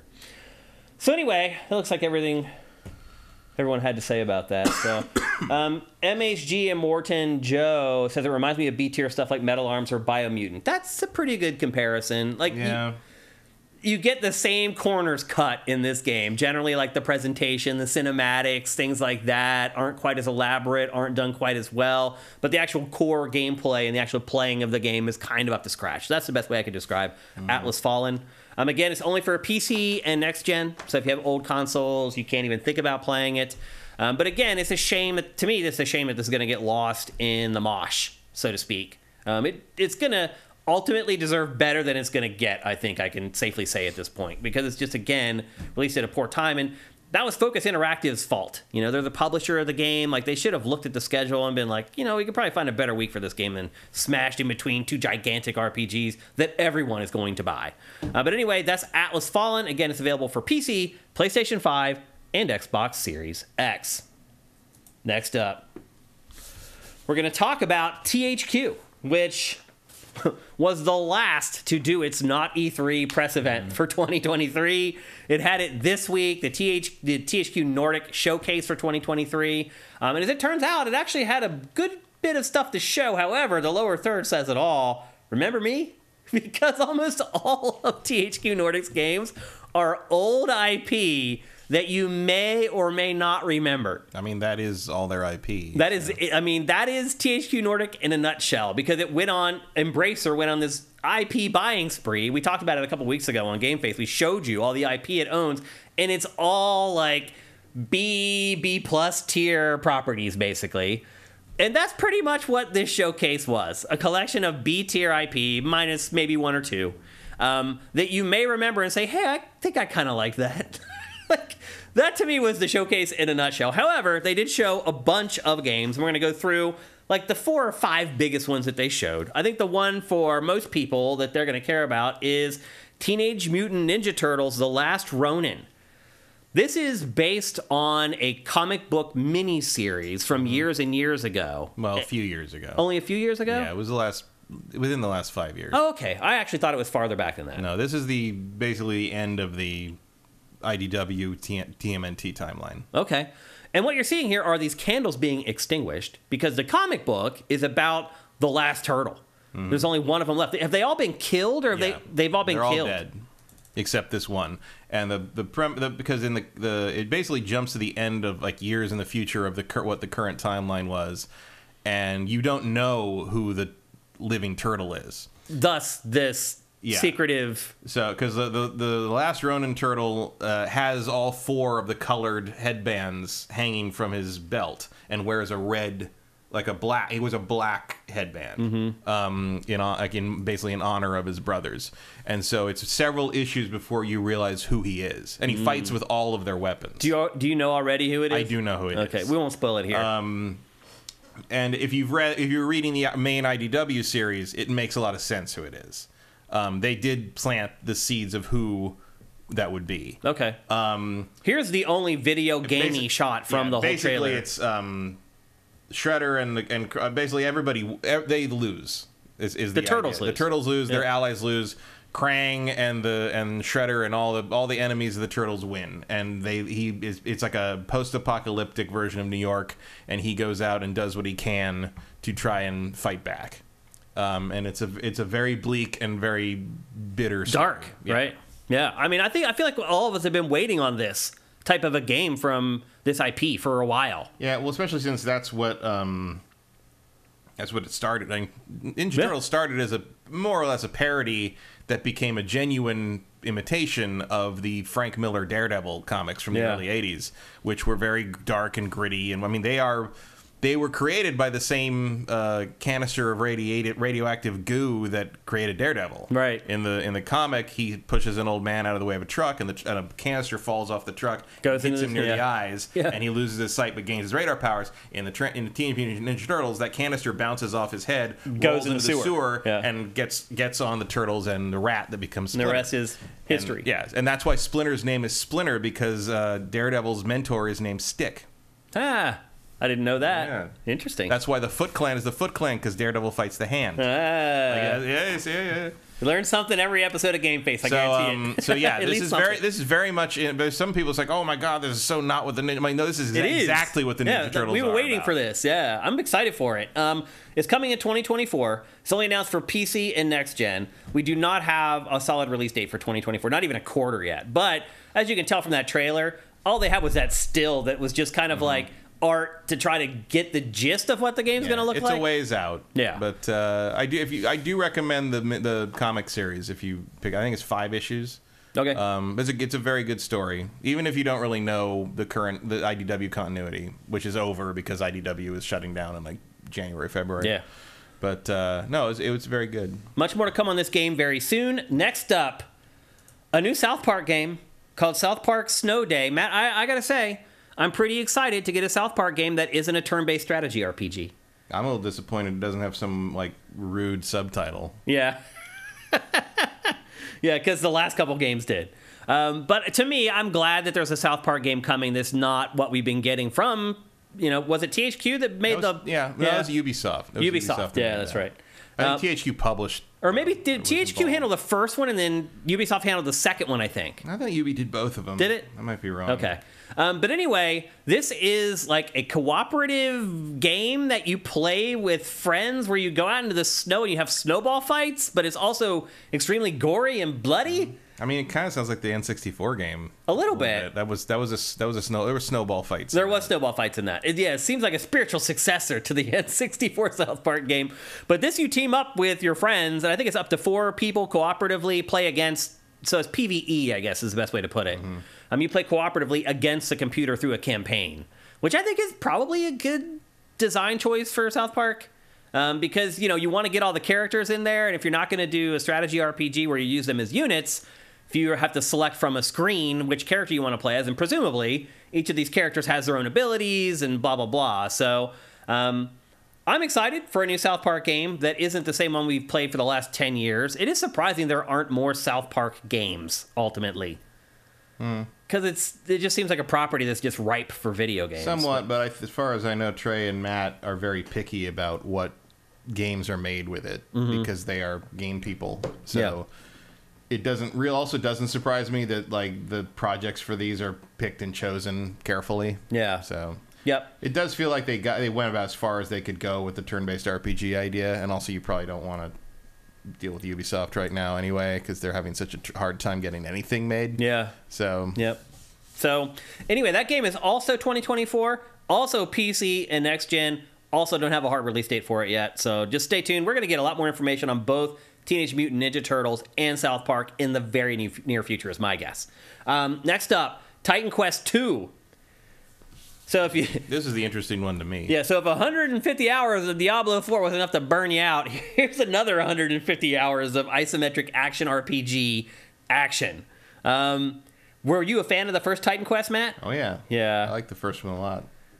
And I was shocked when they made 2 more expansions when Nordic bought them. Yeah. It's very good. This is a little different. This seems like more of an open world game. Whereas kind of like Diablo 4. Whereas the first one, the first Titan Quest was very much a Diablo 2 inspired. In fact, I think I had a couple Diablo 2 people on it. Yeah. But it was a pretty linear with certain, forked paths, but you were going down the same path through the game. Yeah. Like the whole way. And it's very long. Like if you get the original Titan Quest with all its expansions now for like $9 or whatever it is in a Steam sale, 150 hours, easy. Yeah, they're gigantic games, just like Diablo. And we don't have a release date for this yet either, really. It's just 2024, and it's also PC and next gen. It looks very different. I mean, I do think it like they only have the one picture, like the still frame with a giant enemy crab, which is a bold choice. We all know what the giant enemy crab means. Presumably you will flip it over to strike its weak point for massive damage. But it does look a little generic in comparison to the art style of the first one. I think it lost something and looks a little more like it looks like just sort of another Grim Dawn Path of Exile sort of clone. But it is the Spellforce 3 developers, so there might be something here. Yeah. Like the people working on it are solid. So it definitely, of all the things they announced, this is the one that had my attention the most. And chances are, by the time this comes out, you will be done with Diablo 4. It'll be done and dusted. You'll be ready for another isometric action RPG. And this franchise has been great in the past. It's kind of like the second fiddle to Diablo, I would argue. I mean, I would say that's Path of Exile. You think so? Certainly in terms of how many people play it, for sure. Yeah.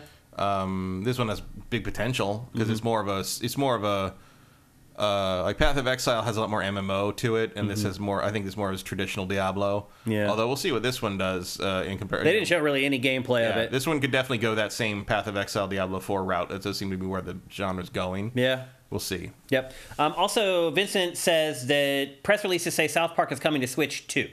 So, and not Switch 2, Switch as well. Switch also. Switch also, yeah.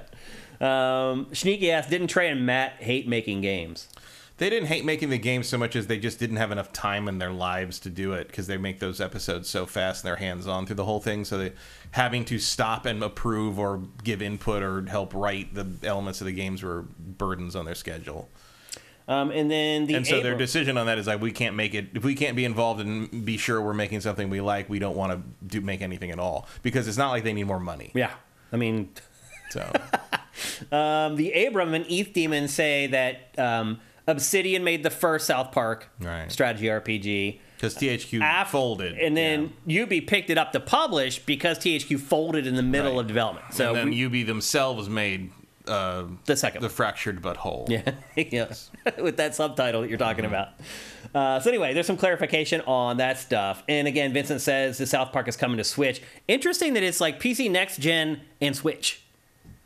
Good luck with that. That's all I got to say. Hopefully they can get it to run. The first one scaled to everything. So, yeah, that's true. Yep. Just roll that detail slider down and call the Switch game. Yeah, pretty much. And we mentioned this a little earlier in the show. Gothic 1 is being remade. We already knew about this, but we got a new trailer for it. And oddly enough, to Matt's point earlier, this trailer is all about walking through the camp. Literally, you said that like Gothic 1, it's kind of like Gothic 1. I'm like, literally, the trailer we're about to show is exactly what we're watching. That and Risen, they all start with like you're a slave in some camp thing. I think Gothic is literally a mining camp. Yeah, it's a mining camp. Yeah. Literally the and same Risen thing. is also coming back out. There's a Switch version of that coming. I'm saying, okay, we're going back to all the old Eurojank RPG. I hope they put decent inventory systems in these things for once, because these things are unplayable now. I know. I mean, they were barely playable at the time, but now... Well, also, the basic Gothic 1 is coming to Switch. Just the port of the OG game. Oh, my God. They just put out a trailer for that like last week. There has to be some UI tweaks on that, because there's no way. I'm sure there will be. There's no way that... You're right. It's almost unplayable. So, yeah, my recollection of Gothic 1, they're not that great. They are beloved games. Yeah, I know. People always talk about them. Gothic 2 is much better. Gothic 1, I think, benefits from Gothic 2's reputation. Gothic 3 is sort of meh. And then the developers of Gothic... Because I think the developers of Gothic 1 and 2 moved on to Risen, and Gothic 3 was made by different people because of some... licensing something or other. Snafu, publishing snafu. But yeah, that's sort of where the modern Eurojank RPG. That's where we get the Greed Falls and all that stuff. Right? They all have their roots here. I don't know if bringing them back is particularly needed, but this is all THQ Nordic has. This is my point. The lower third. Remember me? Like that's their entire lineup is like this. It's like, hey, there's this game that some people thought was cool, other people don't remember it quite as well, but we're gonna make a new one. I mean, I guess as long as Elder Scrolls 6 is still years away, you might as well throw out your fantasy stuff whatever you think might stick. Yeah. I mean, there is as someone who played it back in the day and has tried to replay it a couple times and failed. There is something to salvage from Gothic 1 and 2. Like if you can do good modern you don't even have to be a remake, but you got to fix that fucking interface. Yeah. If you make it play an interface inventory wise like a modern game, you got a pretty solid thing here. They're very hard and unforgiving, and it's like one of those games where it's like, I mean, at least the originals are like, you're gonna die the first rat you try to fight if you don't know what you're doing. They are hard as nails. Yeah. And early on, you're like, you're gonna die. Like, you better not touch anything until you get a couple levels up just by doing fetch quests or something. Like, it's a whole thing. Yeah, for sure. So it'd be interesting to see how it's received, or how they handle it, how they present it in terms of UI, and how it's received. And I mean, odds are it just comes and goes and no one ever notices. But like, it's an interesting choice that we're suddenly getting Gothic and Risen back on consoles for the first time for these. I think. I don't think the first ones. Yeah. I mean, the Risen 3 and Gothic 3 were on consoles, but I don't think the early ones ever made it off PC before. Yeah, I don't either. I mean, it was too early, I think. And then the Gothic 1 remake is coming to PC, PS5, Xbox Series, and Switch. So that's another one where they're just tacking the Switch on there at the end. And then the final game from THQ's 2023 showcase that we want to share with you guys is a game called Outcast: A New Beginning. Now, this is a sequel to a game that is over 20 years old, that most people this game do not remember. I do know this game. This game was way ahead of its time. Back in the day, yeah. And this is an open world action adventure. It's not an action RPG. And it's not called Outcast 2. It's just called Outcast. They're using the same base name, but with a subtitle. But this game kind of caught my eye. This looks like the same game to me. Like they're remaking the same game? They remade the original game. Interesting. Because I recognize some of this. Because I did play this game back in the day. I'm one of the few, and yeah, this looks like the original game remade to me. Interesting. I might be wrong. Maybe that's why they dropped the 2. Yeah, it's definitely not. I mean, it doesn't look like a sequel to me. This looks like a remake to me. Interesting. Okay. But we Vincent says it was called Outcast 2 originally. Yeah, it was. I don't know. Yeah. Maybe they reverted or something, because that's the same guy, and I don't know if you could swim in the original. It's definitely the same world. It looks pretty damn good, though. No, yeah, It definitely looks way better than the original. There is a remaster of the original available on the modern consoles and PC. And it's pretty. It is a little janky in terms of interface because it is from like 2002. Nothing was codified yet, but it is shockingly modern in terms of design and how the open world is presented and the quest design and all that. Like it was this game's 10 years ahead of its time when it came out. Yeah, which may be one reason it didn't do very well, because A, it was very hard to explain what it was, and B, I don't think many computers could run it at the time. Yeah. It was a little bleeding edge. Yeah. Okay, this was not in the original game, so this must be, maybe it is a full sequel or something. Yeah. But looks pretty damn good though. No, go check it. I mean, you can get it for pretty cheap on like GOG at the very least. Check this thing out. It's bizarrely modern for something outside of the UI. It's like the way it's presented is shockingly. I remember that palace too. They're revisiting a lot of places from the first game at the very least. So that's coming to PC and next gen, no Switch, and no date either. We have no idea when that's coming out. So that's it. That's the big stuff that was at THQ's presentation. What would you give it for a letter grade, Matt? Oh, I don't know. I didn't even watch it. Oh, you never watched it? I watched the trailers and the stuff that came out of it afterwards. Well, based on the fact that these are the highlights. I don't know. It's like a C-. Yeah, that's about right. I did watch it, and that's about right. I'm interested in like Outcast and Titan Quest for sure. And I mean, mine is Gothic.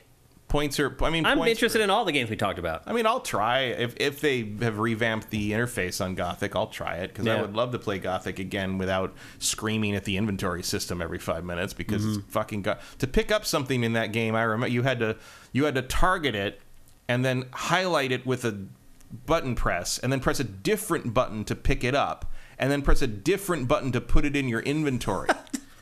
And then your inventory opening button was different from the equipment opening button, and you couldn't have both open at the same time. It was mind shredding. It was like the original. I don't remember that about it. It was like the original Hitman. I don't know if you played Hitman 1 recently, but oh my god, Yeah. It's like one of those things. Like, okay, I recognize that we did not have a codified basic way of picking things up and putting them in inventory and working with them, but this is what you came up with? I mean, Red Dead Redemption 2 is a little bit that way, too. Yeah, You're just but it's like, it's just things where it's like, dude, Diablo existed when you made this game. No excuse. Just use that. Just click the thing, pick it up, it's in the grid inventory, I can put it on my character, you're done. Like, why is that not just standard? Flesh your pride, make your game better. Yeah. Period. Yeah. Gothic 2 did not have that. I mean, all the interfaces for the Gothic games are pretty stupid, but like until 3, which played like a normal game more or less.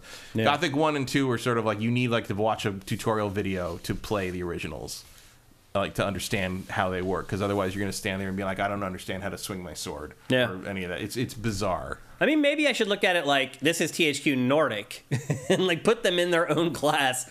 Because they just own a bunch of old IP. And I think in that regard, like, they did a pretty good job with the IP that they have as far as this presentation's concerned. Yeah. So, I mean, they're working with what they got. Yeah. And they're probably picking the cream of that crop when you really look at the whole list. Sadly. So.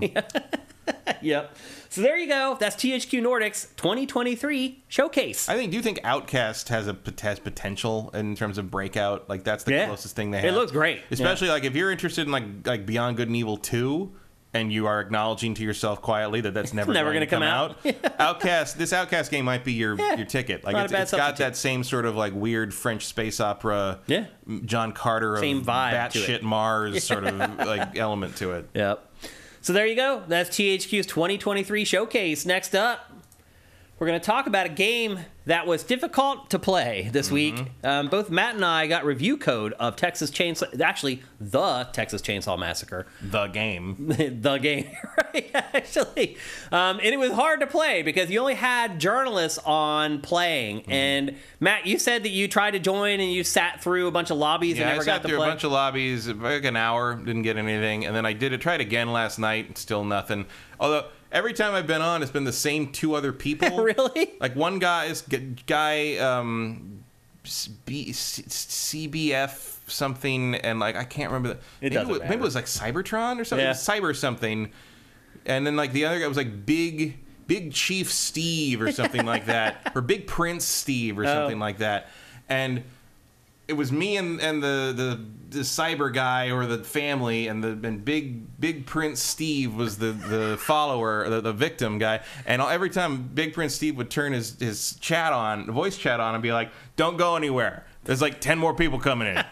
Don't go. Everybody, when you get in the game, just stay there. There's 10 more people coming in. There's gonna be like more people coming in. Be all right. Don't leave the game. Don't leave the game." And like, of course, They it would, never showed it would up. go to, no one ever showed up, and it would switch to the game. And of course, we wouldn't leave the game. It would just boot you back to the menu and say, "Not enough people to play a game. Try again." And so we tried again by being in the same room with the three same people. 2 other guys. And it's just like, and I did that for an hour. And like every time, it's like, stay in the game. More people show up. No, they don't. They never did. This is the 7th time we've tried it. It's 5 minutes every time. I give up. Like, Yeah. So, I was luckier. So I watched all the tutorial videos, which explain how everything works and how the game works, and I feel like I have a handle on it, even though I didn't get to actually play it. But I'll bet you don't, because I was lucky, and how it worked for me was I would have to wait like you for a long time to get a game, but then once you would get a game, you would just keep playing with those same people over and over and over again. So I got to play as much as I wanted to, honestly. And the first thing I will say about this game is the learning curve is like, pa-ching! Like, it is way high. So much so that, like, my first 3 games, people just yelled at me, like, the whole time. Well, I don't know if you looked at the tutorial section. I didn't. There's a list of, they're all videos. There's a list of tutorial videos for the family and a list of tutorial videos for the victims. I'm not kidding. It took me an hour and 20 minutes to watch them all. I believe it. There are 20 or 30 per side. Yeah. Like, there's a lot happening in this game. And this is a blessing and a curse. So this is an asymmetrical multiplayer game. You may have already gathered that from what Matt was talking about the Descendant of Dead victims by and the Daylight. family. So you play as 4 victims, or you play as 3 family members. And you start out the game, you're a victim, and you're hanging in the basement. The first thing you need to do is escape being tied up. And then once you do that, you need to get out of the house. And there's 8 different maps or whatever, but they all kind of start the same. You're in a dark basement. You can hardly see anything. You don't know the layout of the basement at all. And your objective is to just get out of the house. But it's so much more complicated than that, because so if you're playing as the family, and I don't know how much you know about Texas Chainsaw Massacre, but that's what it's all about. It's about this psychotic family that lives out in the middle of nowhere in Texas, and they make barbecue, and they make barbecue out of humans. So, or as they call it, their way of life. right. And so basically, if you haven't watched any of the Texas Chainsaw Massacre, Are some of these characters from other Texas Chainsaw Massacre movies? Yeah. 'Cause I've They're only not all from I've the only first seen the one. first one. Yeah. In the first one, you have Leatherface. Leatherface. You have the dad, who's like Grandpa. the smart one. Or the He's cook, like I the think. coordinator. He's called the cook in this this. one, yeah. You have Grandpa, and then you have, is the hitchhiker in the first one? It looked the hitchhiker looked like that other He's guy. the other in the guy. first Yeah, one, because he's the guy, the bait, who would go out on the road and pick Right. up the people and bring them back to the him house. or Johnny. Johnny's the good-looking guy who's supposed to be the Johnny was in the lure. later ones, I think. Okay, Johnny in the game is the good-looking one who lures The bait. says they lure people in. Yeah. and that's how they bring them back to the house. Yep. And so you begin every match down in the basement, but the way it works is that Grandpa, if you haven't seen the movie, you wouldn't know this, but Grandpa in the movie, he looked like he was dead. He was this corpse that would sit in a wheelchair, and you thought for like the whole movie he was just dead. He was just a corpse. And then later on, there's a Because it would scene... fit the decor. Right. You know, like- Yeah, that's true. And then later on, there's a scene where they feed him blood and he comes alive. And he's actually alive and he needs human blood to like reinvigorate. And one of the mechanics, if you play as the family, is you need to go out and get blood and bring it back to Grandpa and feed it to Grandpa. And when you do that, when he goes up a level, he emits this scream. And it's like sonar going out that will alert the family to where the victims are. And if you're playing as the victim, before Grandpa goes to scream, it will alert you. It'll be Grandpa's about to scream, hold still. So you have to just stop and wait. And if you don't, it will ping the other parts of the family to come and look for you. But that's not the only way that it pings. If you touch anything, it makes noise, and that will alert them and tell them where you are. So there's this meter in the game where you hit X, and it feels like an internal meter that you need to get all the way to the end to actually finish the thing that you're doing. But then there's an outside meter that will also, if it goes over the hilt, it will alert the family as well. So really the whole objective of the game is trying to escape this basement and this house without alerting the family. And there's a bunch of different things you have to do that. You need to find this tool, and when you find the tool, you find a toolbox, but when you're rummaging through the toolbox, you have to play that same mini game with those two, that internal bar and that external bar, to not alert people. And it takes forever. It takes like 40 seconds to find like a tool in a toolbox. And then once you find the tool that will actually let you unlock the door, you need to find a clear amount of time to get to the door, and then jimmy the door, and you have to do that and not make noise, and you need to open the door and not make noise. There are, in every doorway, there's like bones hanging down. If you brush against those, that alerts the family. But you can find bone fragments that you can use to affix to the bones hanging in the doorway, and that will keep them from making sound. And that's like how the game works. And I will just say that it feels almost impossible to survive. The other thing I'll say about it too is playing this game made me feel like how it must feel to be in the movies. Like, because you're trying to do this thing, it's taking forever, and they're bearing down on you. I'll say this. The first 4 games of this, I literally thought my heart was going to pound out of my chest.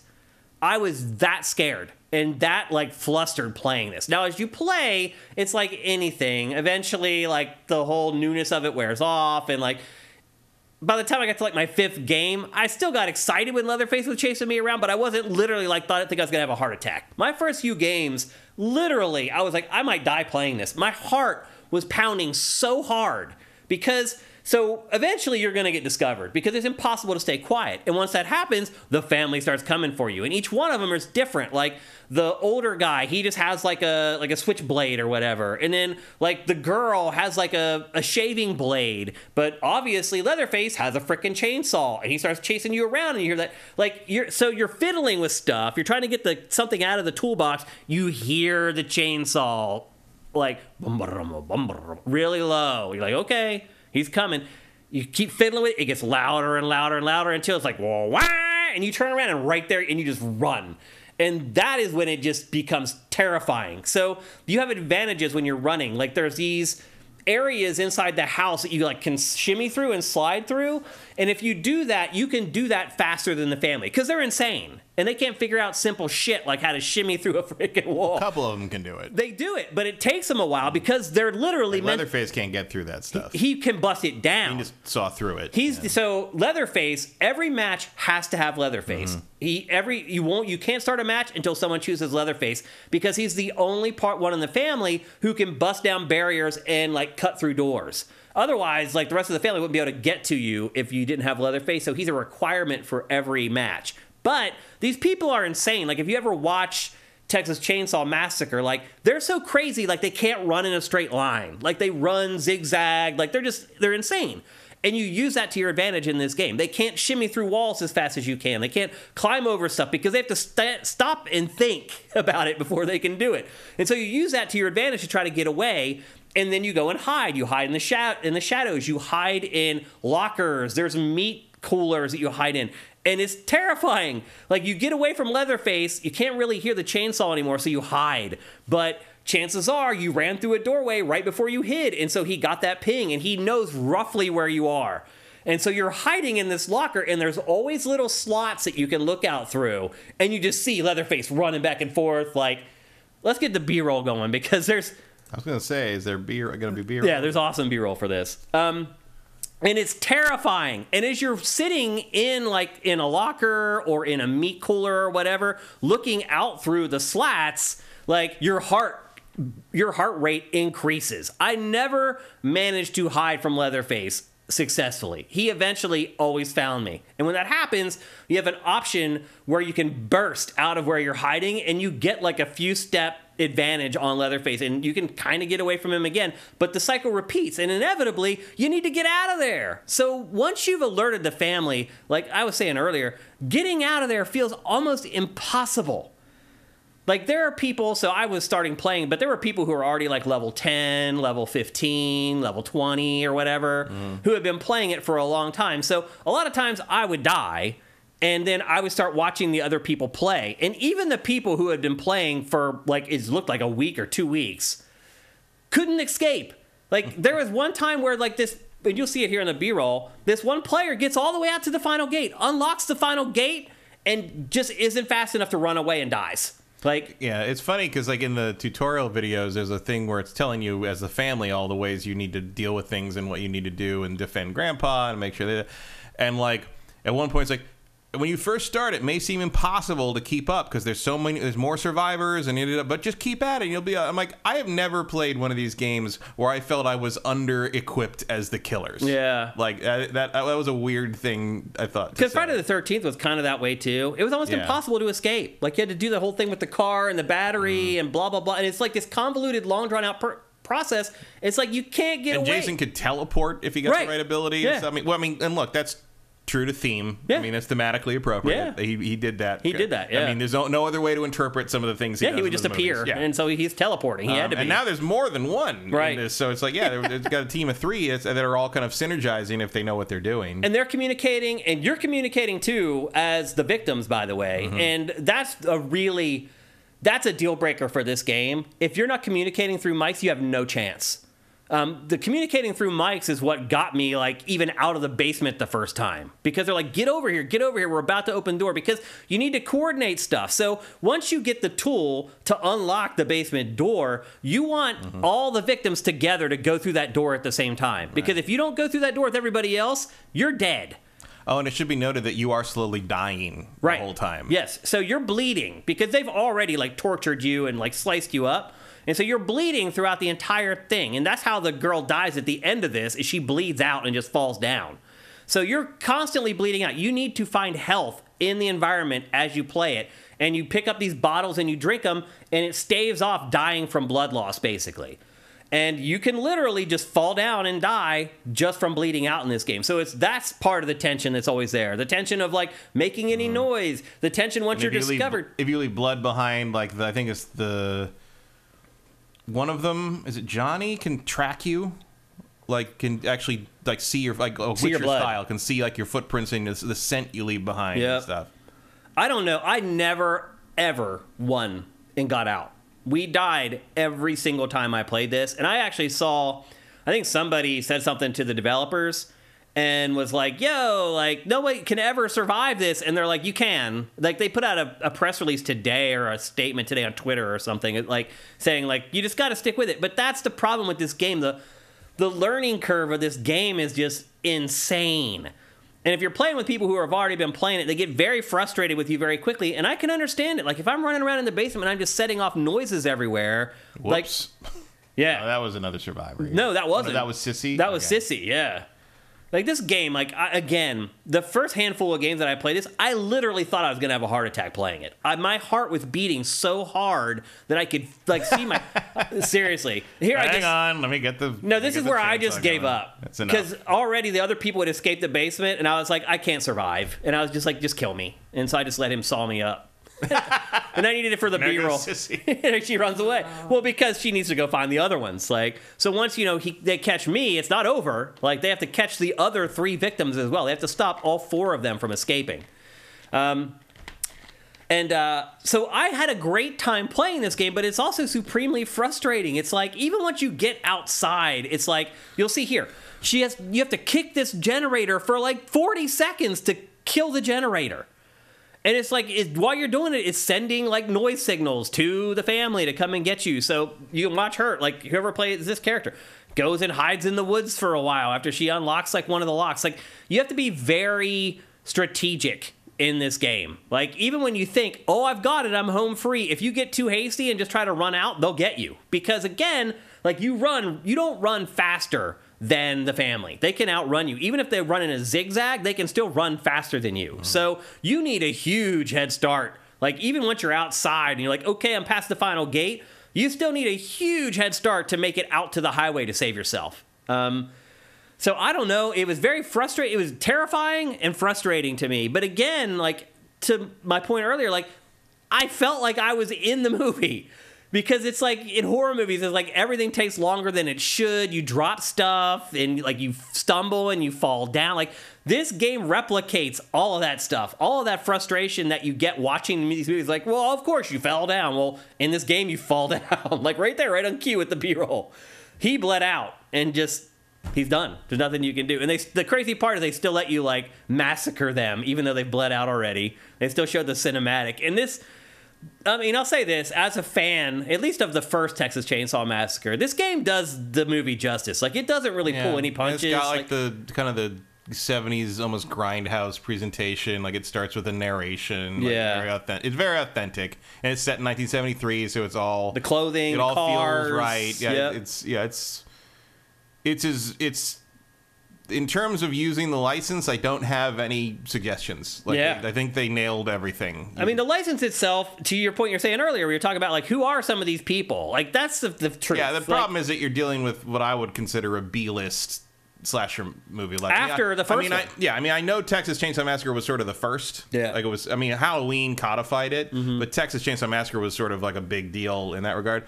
But it was never really that again. Right. You know, it was always sort of an also-ran against the Friday the 13th and the Nightmare on Elm Streets and the Halloweens. Well, that's because Texas Chainsaw Massacre 2 didn't release until over a decade after the first movie. And then you're absolutely right, it was a joke. Like, it literally was a joke. Like, if you watch, it's kind of like Evil Dead 2, where they turned it into, like, this parody, where it's like they're going for laughs and yucks and blah, blah, blah. It wasn't, like, deathly serious like the first Texas Chainsaw Massacre was. And then the third one went even further that direction. Well, because I think they were sort of moving in, because, you know, the original was a very grindhousey, fly-by-night. Scary AF. Like, well, I think it's dumb, but like it's but you're not scared by anything. No, though. I'm not. Somehow you have avoided the scared gene. I don't know how that's possible, but like, you know, very famously it was, you know, they used real slaughterhouse like guts to like do the effects, and like, you know, the girl being hung up on the meat hook by Leatherface still gives me chills. Like, she was basically, they were hanging her up by like a nylon, and she really did get hurt doing that. Yeah, and, like, it was very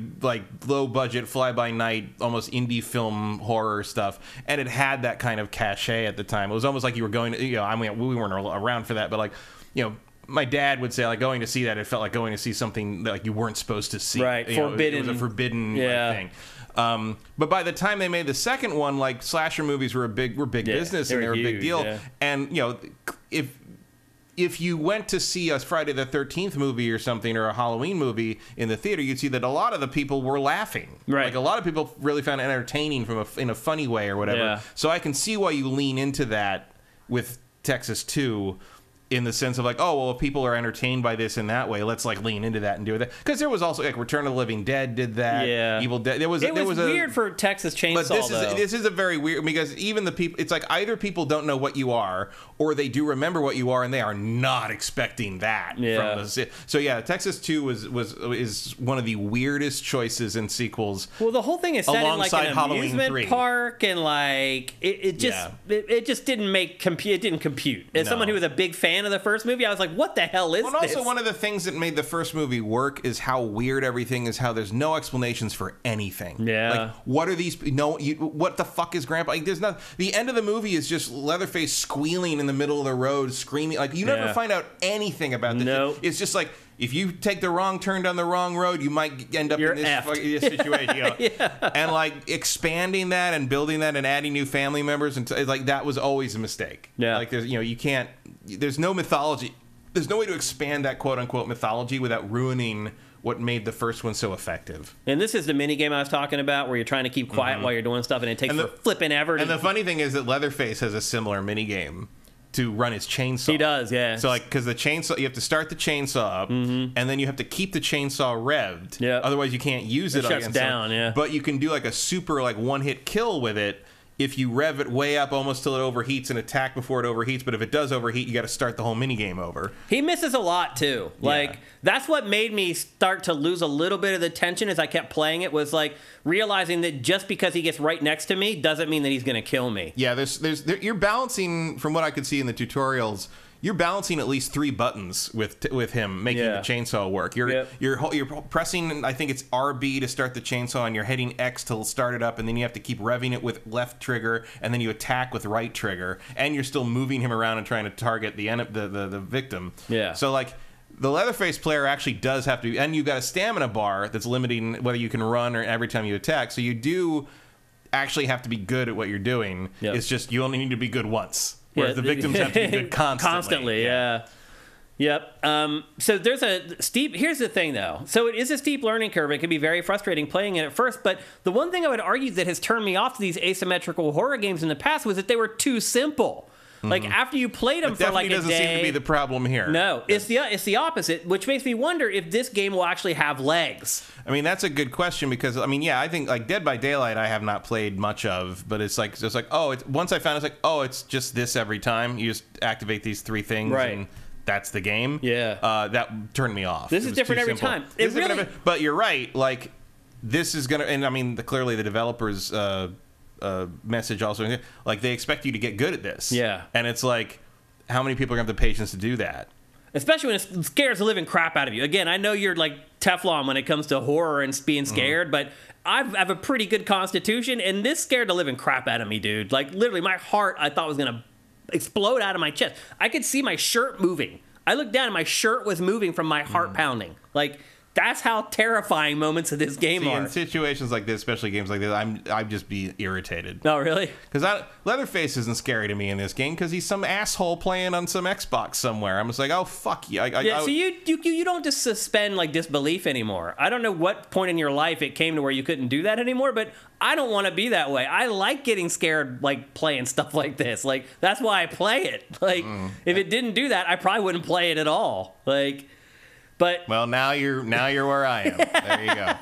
I mean, but I do enjoy it because I do get scared at stuff. So see, I'd rather enjoy the actual game, and this isn't enjoyable. This kind of game is not particularly enjoyable for me for exactly all the reasons you're explaining. It's like yeah, it takes too long to do the thing, and I know that's part of the balance. I mean, I don't know if it's balanced. Sounds like it is unbalanced right now until you maybe get. But like, yeah, like that's just annoying to me. That's not like it's almost the same annoying as watching the movie where it's like, yeah, I would be faster about that if I were in that situation. So look at this whole moment right here. So this is our last person standing on our team, and I'm just going to go back very quickly here, just to show you kind of what you do in this game. So she got up here. She didn't realize that right down there is Grandpa, and now, so she sees. So can Grandpa be anywhere? No, he's almost always outside. Really? Yeah, he's already out there. Yeah. And then she realizes, and I didn't go back far enough, but then the person playing this character realizes, oh crap, they're all down there. So she goes back up the stairs and is like, and all they have to do is go up those stairs and discover her, and she's done. But they don't. And so they leave, and she manages to sneak out when it's only Grandpa there and get out here. And then at this moment, I was like, oh my God, someone's finally going to beat them. They're finally going to get out of here. And they don't. Earlier, someone did escape. They didn't. Sneaky Pete did. No, he didn't get out. It said Sneaky Pete got out. No, but you didn't see it in the B-roll. You didn't see it. It was. So here's really the thing about this game is that it's all about learning the maps. Like, the hardest part about this is you don't know where anything is. So you're just running around with like a chicken with your head cut off trying to find... There's like 5 maps in this, right? There's 8. There's 8? Yes. Wow. So you're running around like a chicken with your head cut off trying to find the tool to get out of the door. So once you finally... That was also a problem with Friday the 13th. I mean, I had fewer maps. Yeah. But like there was that thing about like, I don't know where everything is, and Jason doesn't need to know where anything... And that was the same developer, so... Yeah. So Sneaky Pete...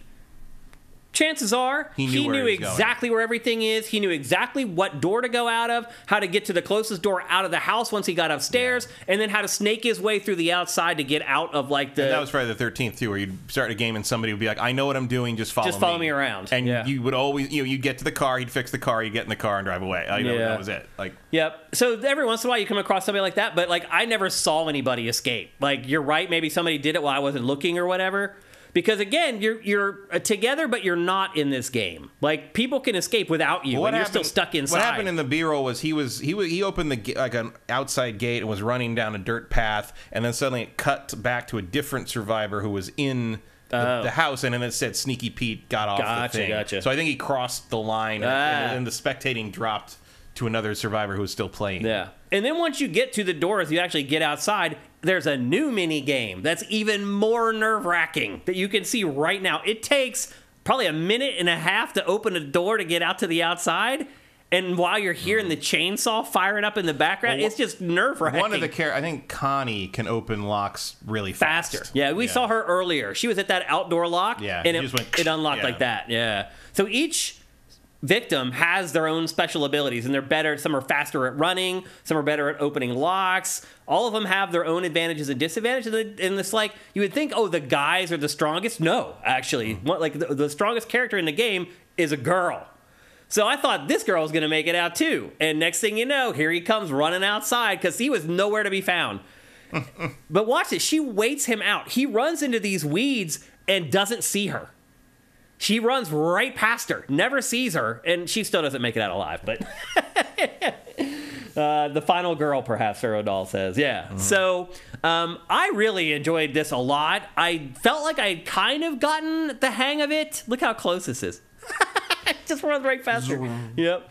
I kind of gotten the hang of it, like whenever I had to kind of stop playing and, edit together our B-roll so we can talk about it. I will say it's not inauthentic how he runs, but he really looks like a dork. That's how he runs in the movies, though. Yeah, it is true. You got to remember, they all have a difference between how you frame it in a movie and just having the character run around in broad daylight in the middle of a game. And you're like, I would feel really bad if you killed me because that's embarrassing. Well, they're all inbreds, and so they all are mentally disabled, basically. It's like being killed by a bunch of internet trolls. Pretty much.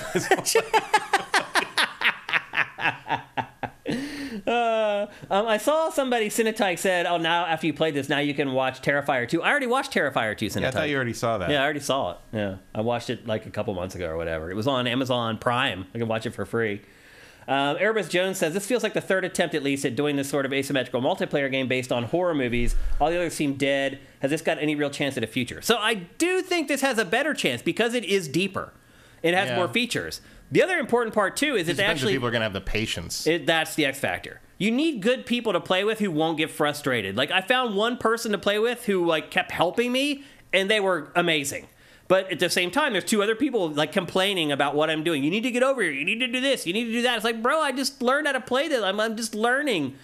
So my guess... So this is actually coming on Game Pass. Where's she going? She has to go and, like, unhook the generator, the battery from the car. That's what I'm saying. Like, you always think you're about to escape, and you never can. There's always some last, and look, here you go. Yeah. Going back to get the battery in the car. That's the next thing that she has to do. How is she supposed to do it? What do you mean? If they know that she needs the battery from the generator, what just... Well, they don't know where she is. They thought she may be still down in the basement, trapped inside. Right, but if, like, they know she needs that generator, the battery, why don't they just camp the battery? Because, how do you get people away from the things you need? I mean, they could just sit there forever, I guess. Yeah. And eventually, but do you want the game to go on for like 2 hours waiting for them to show up? It can't because the victims are dying. So well, they know that there's one girl left or one character left, but they have no idea where that character is. So... But if you hear that gate open, you know she's going the place she needs. They didn't hear the gate open, though. But she did it without making any noise. That's the key. So if you're opening something, Grandpa doesn't know you're there. Like that won't trigger. No. So you can open stuff while he roars, and it won't detect you. But if you move while he roars, then it will detect you. But you can like rifle through like a toolbox and like unlock a door, stuff like that. He won't detect it. So and if he gets max level, he just sees everyone. When he gets to max level, it's full on radar. They know exactly where you are. Get the hell out of there, basically. And as you play this, as you're seeing right now in the B-roll, you level up your victims and you get like perks and new abilities that help even more. Again, when I was playing this, I was lower level than everybody else, so they had a lot of this stuff. Like you do have a special ability you use with R1 on an Xbox controller, and they're on cooldowns or whatever, but like each character has their own special ability, and like some of them give you radar so you can see where the family is, blah, blah, blah. And as you can see, there's a full-on tree that you can go through and max out your characters. I think there's three or four different levels of, 3 levels of improvements that you can make to your character. So there is some light RPG elements in there. But I think ultimately, the depth of this gives it a chance to last longer than the other games.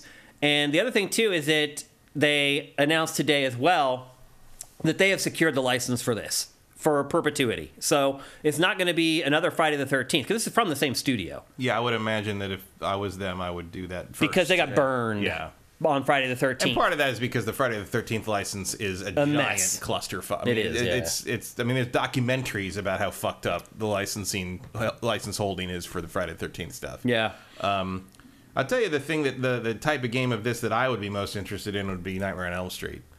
because the dream stuff lets you be way weirder and more That's creative, true. which was always my favorite of the horror franchises in the 80s. Yeah. Because it had, to me, it had more creativity on display. You could do anything you wanted. Yeah, if you can go into dreams, you can do whatever the hell you want. It freed up the effects people to come up with the craziest stuff they could think of. Like, it was always something interesting to see, even if the story was sort of the same every time.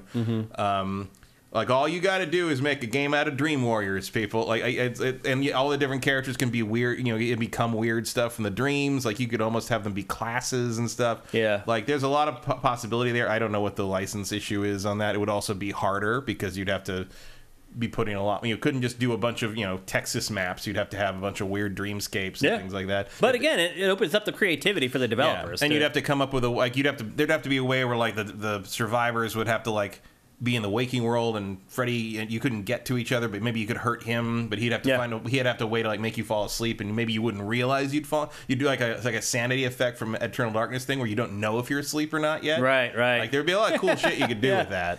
I will say, I think this is the best one of them all so far. And again, there is a steep learning curve, but again, it's going to be on Game Pass day one. And I think that's... I just wish it had... honestly, I just wish it had a better license, because I feel like that's the biggest hurdle is I don't think a lot of people care about Texas Chainsaw Massacre. I mean, let's be honest, Matt. Most people only know Leatherface. Yeah. That's it. They don't know even the other characters from the OG Texas Chainsaw. Yeah. Like, I mean, I don't even know. I mean, obviously they have names in this. I don't know if they already had names or if those are names in the fandom, or if I think they're mostly names from fandom. Yeah. Yeah. Which is kind of cool. Yeah. But I did enjoy this game. It scared the living bejesus out of me. It scared me more than Terrifier 2, I'll tell you that much. Like, Terrifier 2 I didn't find scary. I just found it disgusting. This is scary. And again, it is coming to Game Pass on day one. I think it's going to be there today, maybe, actually. I think the game comes out today. And I think it's maybe on Game Pass right now.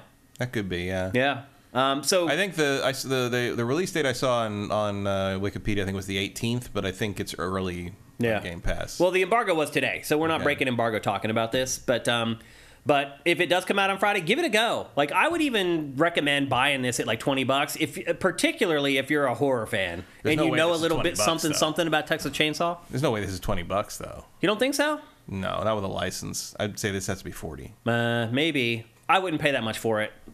Even though this is the most robust of these games. I'll make sure, but like I would be stunned if this was... That's what I would pay for it. I'd pay $20-25 for it. I'd pay $20 if you don't really care about Texas Chainsaw Massacre. I'd pay $25 if you're a big Texas Chainsaw Massacre fan, which I personally am. I did watch all the movies. In fact, I just watched the latest one. It's $40. $40. That's too much. $35.99, 10% off on Steam. But yeah. Coming August 18th on Steam.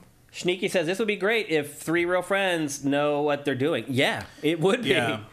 It's terrifying. Like, you would see who your friends really are playing this game. I'll put it to you that way. When the pressure's on, that's when you figure out who people really are. And this game puts the pressure on at all times. Like, there were times too where like you get down to the last person and that person is just losing their mind and they're on their mic just going, oh my God. Like, it's just crazy. Like, I had a good time playing it. If you enjoy being scared, which I do, I had a lot of fun with it. And a lot of you can just try it for free on Game Pass if you want to. And I think also, Matt, if you are making a game like this, it is almost a necessity to put it on Game Pass. Yeah, you want people to try this for free. That is your ticket to a successful game if this is the type of game that you're making. You should try everything you can to get it on Game Pass. They've done that. And I do think your mileage will vary. That kind of stuff and all those like PvE, like alien games and things like that, those are important. Yep. That's an important way to do it. Yeah, and your mileage will vary with this a little bit. Like, if you're terrified of scary movies, this might kill you. I'm just saying. But if you can handle scary movies, it's still very intense. And I think a lot of your enjoyment is going to depend on how much you can kind of let yourself go and like just fall into the role of playing this game. I think one of the other downsides of it, not just getting good at it, but like it looks to me like there's so much you have to do and all the work you have to put in to try to get out that I can imagine like getting killed at the end of it is going to be really irritating because you've already worked so hard to get where you got to, and then have it all go out the window just because Leatherface happened to be able to see you once and hit you with his chainsaw. It's like, man, fuck you. There is a little bit of that. There's something to be said for Dead by Daylight being so simple because at least when you lose, it doesn't feel like you worked all day to make it for happen. nothing. You know, Yeah. it's like, okay, well, that's done. Let's try it again. Like That's what I was getting at, though, when I said, like, playing this game, it feels like what it would be like to be in this situation. Just, like, so frustrating, so hopeless. That's the feeling that this well, it game sounds like you imparted on should me. be playing the family then. Right. Yeah.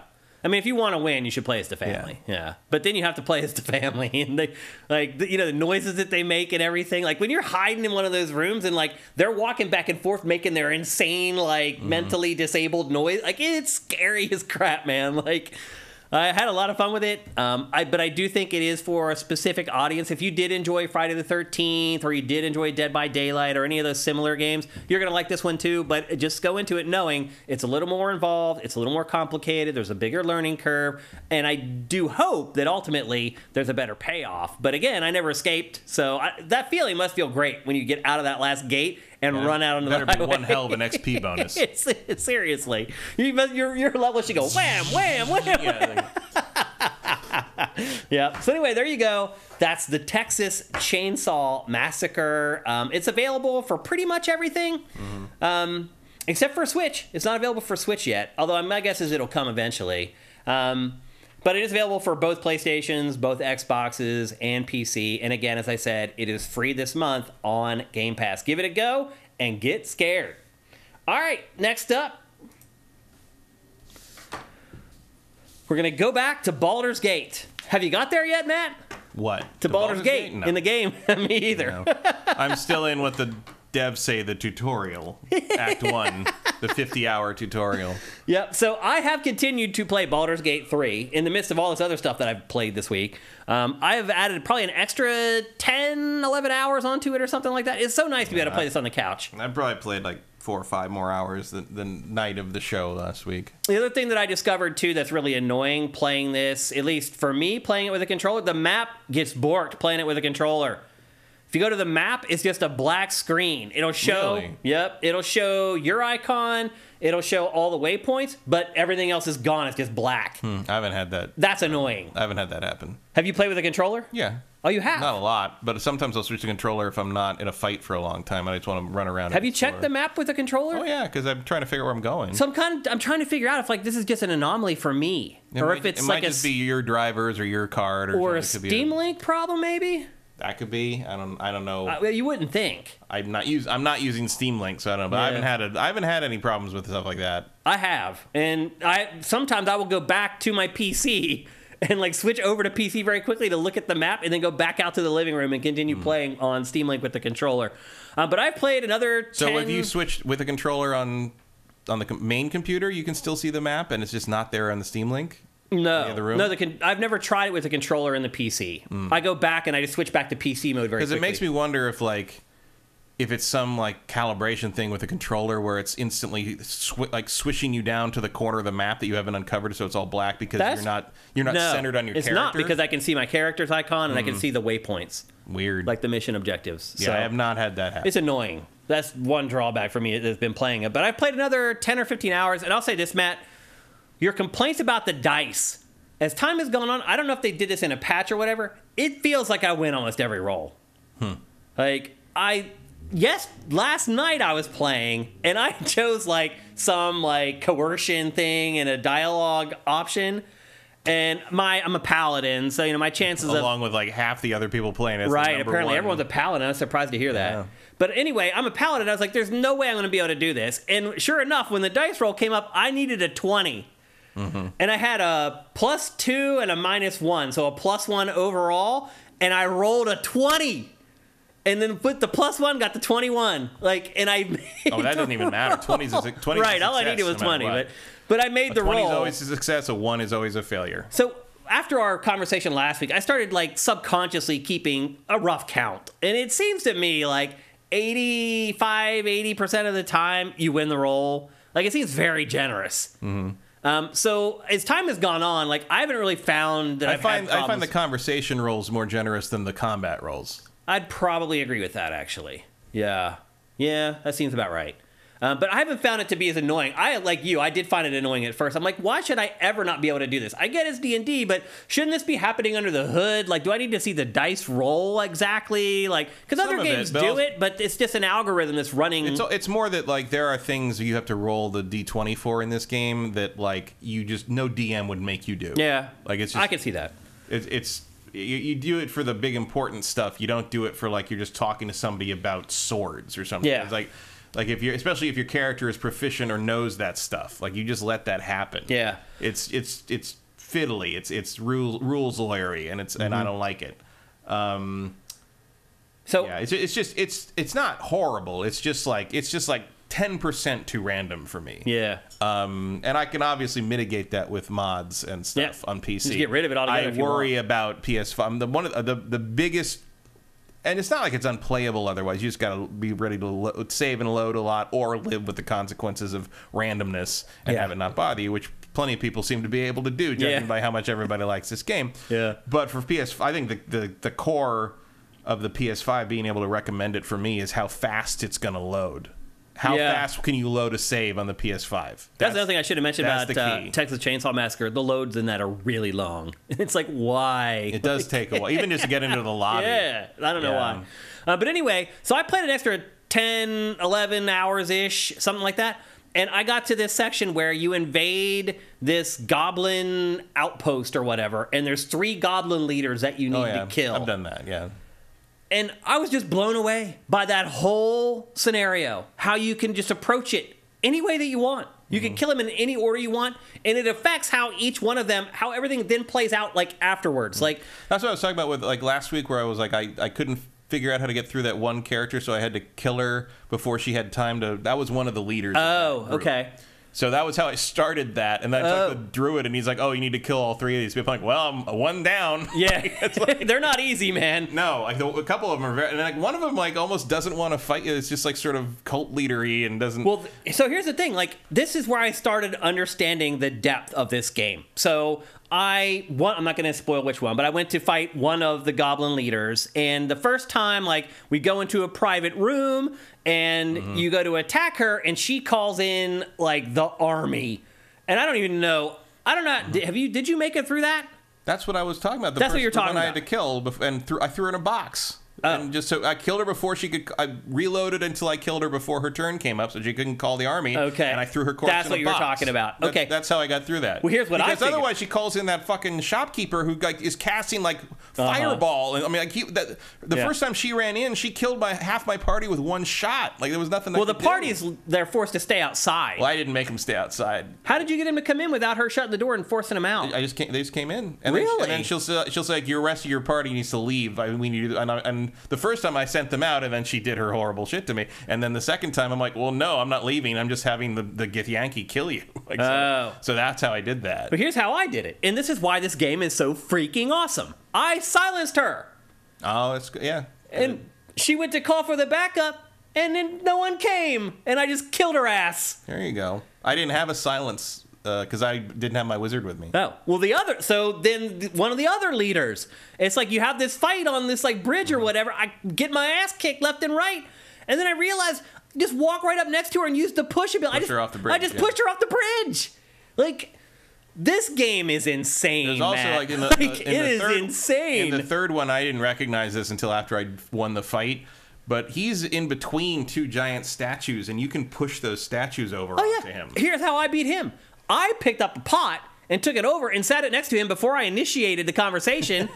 We do the conversation. Just putting this I start the no fight. reason. Yep, I shoot the pot. It took like 80% of his health. Like, this game is incredible. So last week, I remember I was like, yeah, I could probably maybe get it to the high 8. Like, I understand now where these high review scores are coming from, because this game really does stuff that no other game does.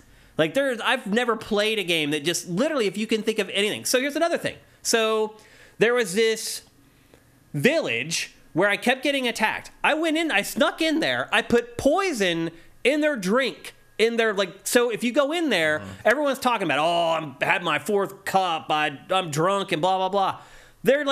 It's a hint. And it took me a while to connect the dots, and I was like, the game is telling me there's somewhere where these people are all drinking from that I could, and I found it and I poisoned it, and everybody in the village died.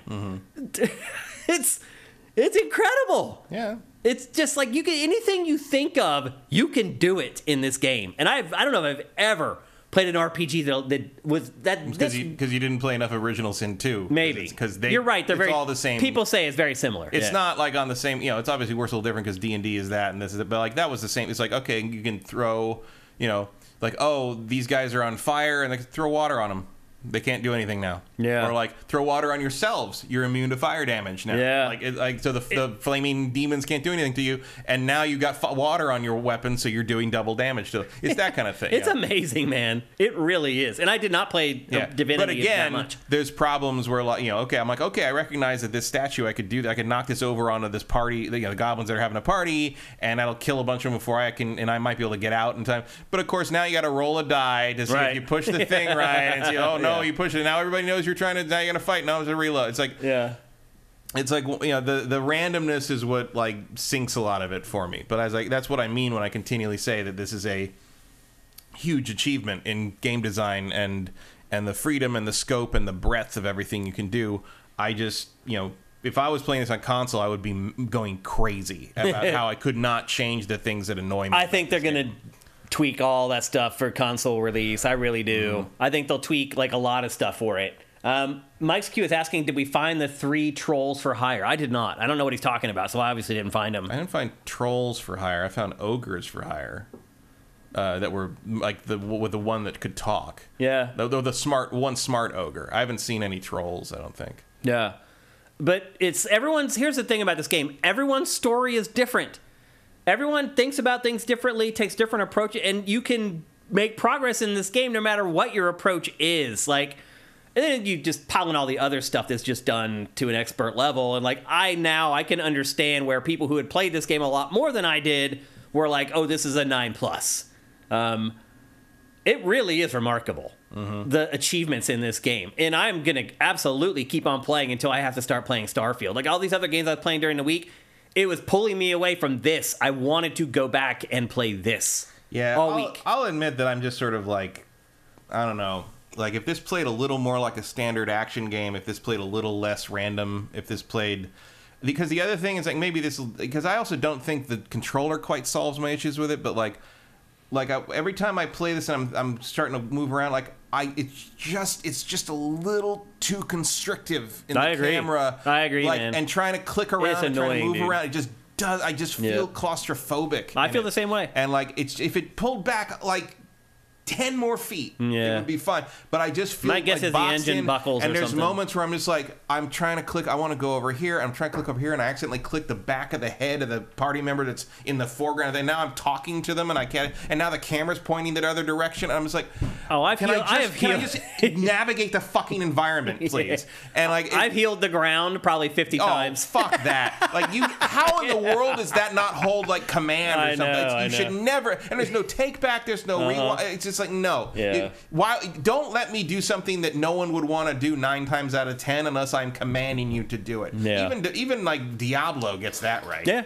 It has issues. I'm not saying it's perfect, but the stuff that it does well, it does so damn well. All that stuff is great, but I feel like I have to wade through a mediocre game to get to the amazing game design. Yeah. You know what I mean? Like if you strip all that away, this game is kind of a 7 out of 10. Yeah, I can understand that. If it was just the combat and the moving around. Yeah.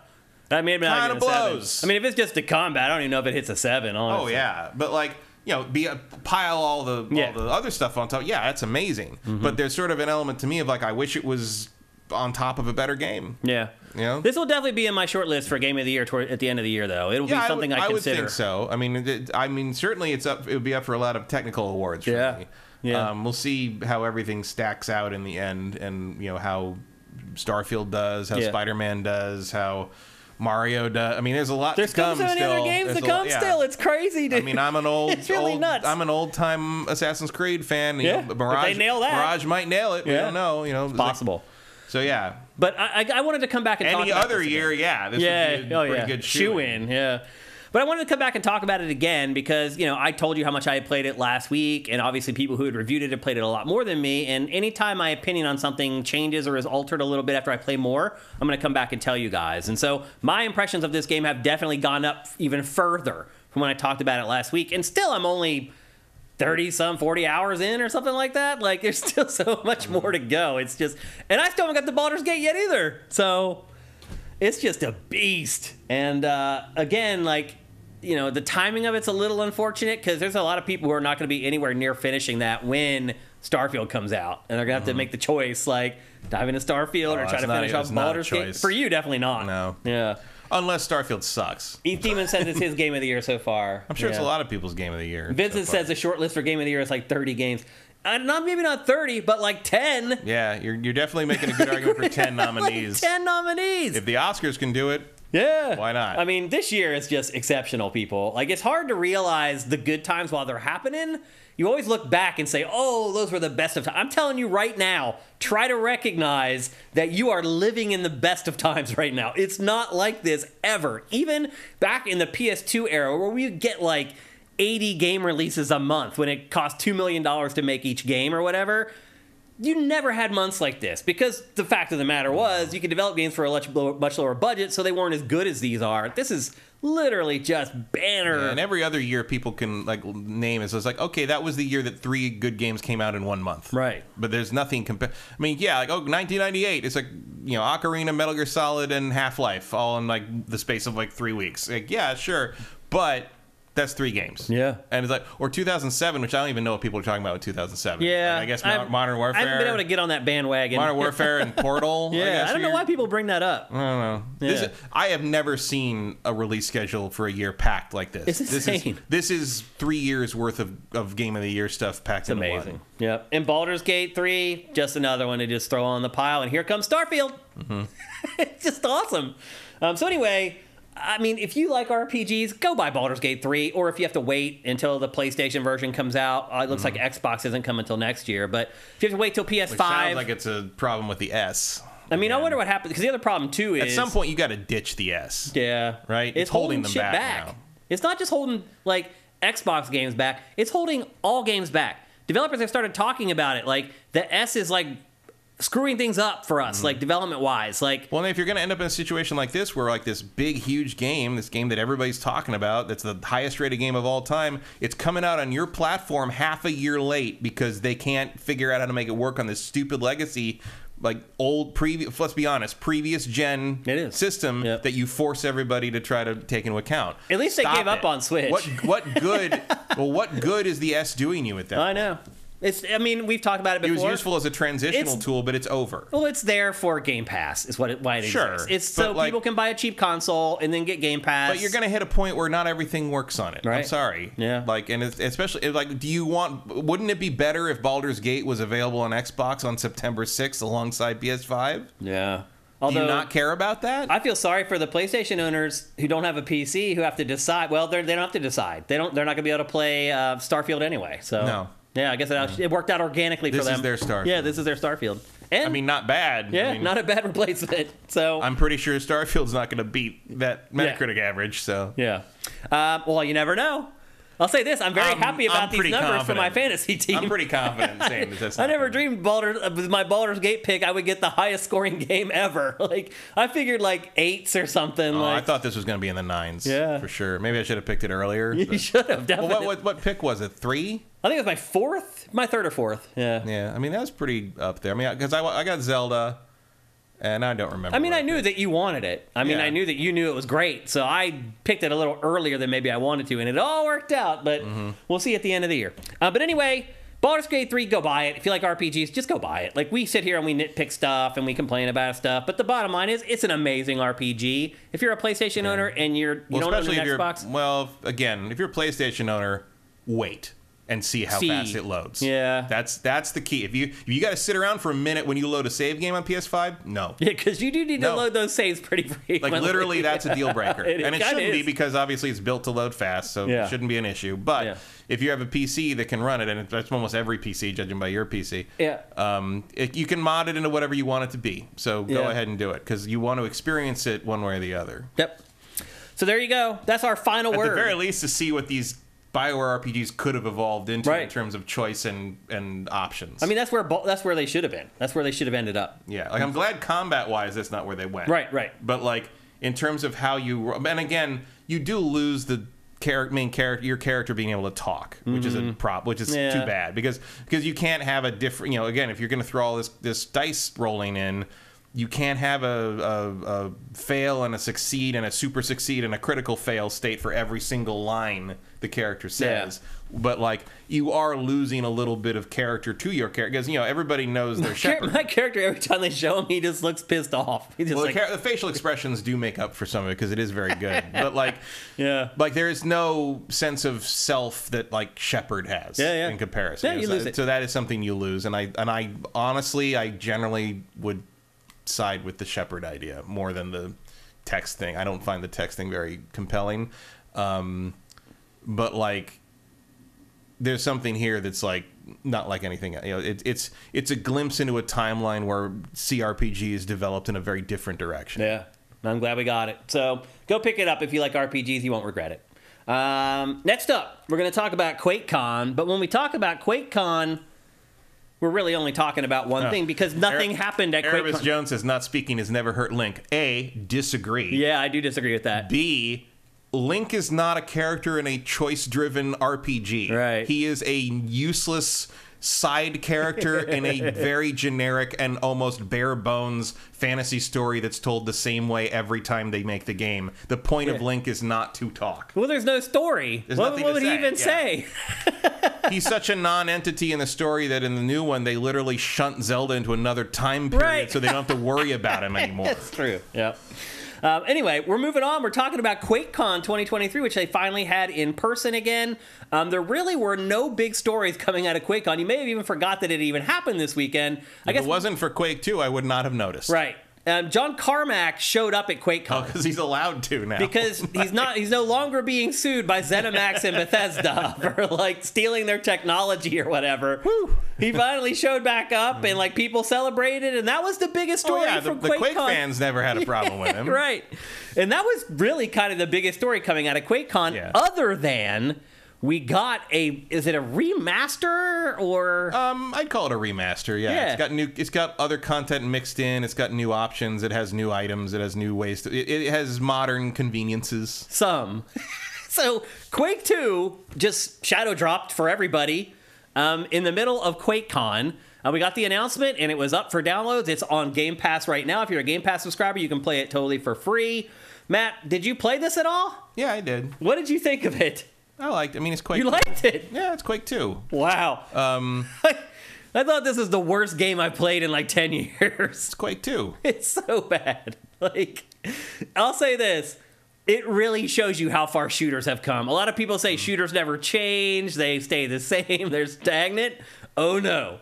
Play this, and you'll see the evolution of this over. This launched in, what, 97? Is that right? That sounds about right. Yeah, roughly. Yeah, about that. So it's like 26 years old. The genre has definitely evolved in many ways. They were inventing for it the better. At this point. This is the second Quake game. Yeah. The Quake was the first real 3D engine shooter. Mm-hmm. So you basically had this, and eventually Quake 3 would come out and go up against Unreal tournament. But this was it was this and Quake and Unreal were sort of your first big 3D, really pushing the 3D thing. And then the next year, the Voodoo 2 card came out, and then things this took thing off. is, Quake 2 is the weird one of the Quake series because it's a completely different storyline. Mm-hmm. Well, it has nothing to do with any of the other Quakes outside of some characters appearing in Quake 3, which has no story to begin with. It's a whole sci-fi. We're invading this other it has nothing to do with the first Quake. It's a whole standalone thing. And Unreal kind of did that too, where Unreal is way too long for its own good and is a very story-driven alien planet game. Mm-hmm. This is sort of the same, except it's got that same sort of loosey-goosey, slidey. It's very hard to control with a controller now. The jumping in particular is not very good. Also, there's so many hit scan weapons in this. From the enemies have so many hit scan weapons that you're just like, oh my god, there's no way to dodge any of this. Now we just played an older shooter, Bolt Gun, that I loved. I thought it was amazing. That game actually took modern contrivances and incorporated them in an older style game. Had a blast with it. This is just a disaster. Well, I don't agree with that. I hated playing this game. I didn't like anything about playing Did you this. never like Quake 2? I did. I played the multiplayer out the ass. I hated that too. Playing the multiplayer in this. This feels exactly like Quake 2 to me. Well, yeah. Because it is Quake 2. Well, yeah. It is. But it's like, that's what it is. It was always this. I liked it 26 years ago when things were different, when this was bleeding edge. Right. But like, Now it's just shit. It's fine. It's shit, It's dude. Quake 2. It's so bad. So you try to go for headshots in this, but you can't because they all duck. So what you do instead... Also, headshots don't matter. They don't matter. It's just 2 shots and they fall. Yeah, These guys it doesn't fall matter. over. So you end up aiming at their knees the whole time because you know they're going to bend down as soon as you... It's just... It's so bad. Well, if you're really shooting somebody, you're aiming for center mass. You're not going for a headshot. And like it says that there's an aim assist in this. I couldn't feel one like at all. Could you? Not really. Yeah. I mean, I'm sure there is. It says in the options you can turn it off. I'm like, dude, this is the most fragile freaking like aim assist. This thing was never meant to be played with a controller. Like, I didn't try it on PC. I didn't try it on a mouse. I played it on Xbox. I played it on a controller. Yeah. And it was fun. You know, especially for like Game Pass free download. Fine. You know, am I going to finish it? No. The game is so hard. It is very hard. Oh my god! Well, shooters all used to be super hard. This is like the Dark Souls of first-person shooters. Like Unreal 1 was very hard too. It was like that guy right there with the blonde hair. It takes like 20 shots to kill him. Yeah, well, that's why you got to switch to the shotgun by now. Well, eventually you don't get it yet. You have the shotgun here. No, you get it in like the next room or whatever. But anyway, well, you get the machine gun in the next room. You don't get the shotgun for another like 10 or 15 minutes. I got the shotgun early on, but it's in a secret area. Oh. Or it's the secret area of the first room where you can get a shotgun. Oh, okay. Well, I didn't get it until... I did play this game a fair amount back in the day. I remember some of this. I didn't remember any of it, other than like the maps in multiplayer. I remembered some of those. But I thought this played like absolute crap. Like, it does actually have like a story that I didn't remember when I played it back in the day. I did. It's like weirdly... it's like weirdly... focused on it. Like, yeah. It's very story driven in a way that you're like, that's so weird. It's like, especially, I mean, it's not that like there's anything wrong with a story driven FPS because like Unreal did the same thing, but it's like, it's so weird that that's the direction they went after the first Quake, because that first Quake was the story was an excuse to go blow stuff up. Yeah. And in this, it's like there's a war going on, and you're here to do this, and you're like a particular character. Well, you're Bitterman. You're Bitterman. Yeah. Who does, the only thing I know about Bitterman is when you highlight him when you're selecting your fighter in Quake 3, it goes Bitterman. Yeah. Like, that's it. That's the only thing I know about Bitterman. Well, basically, what you're doing is you're trying to stop the Strogg from invading Earth before the invasion starts. Yeah. So you're attacking their base, but of course your ship goes down before you get there, and you have to try to gather together the other space marines. Like, you're all in like the little drop pods, like ODST, and like some guy like flies past you and damages your pod as you're going down, and you're like, "Hey, somebody just hit me!" It's like, and it's funny to me because it's like, imagine being like a hard-boiled like space marine dropping from orbit and feeling the need to contact like HQ and whine that some guy got too close to you on the drop down to another world. It's like, yeah. But then it turns out that the Strogg have some like weird like EMP thing that disables and kills everybody else dropping in the pod, and you don't get killed because you got damaged just the right way by that close call that you get to land, and then so you have to basically do it all yourself. Well, I'll say this: the CGI cutscenes in this are way better than any cutscenes in Atlas Fallen. And this is from 1997. Yeah, there's some scope to them, like, and there's a charm. There's like that mid to late 90s 3D like jank to it. It's not jank, but it's like this. Oh, there's a little bit of jank. Like.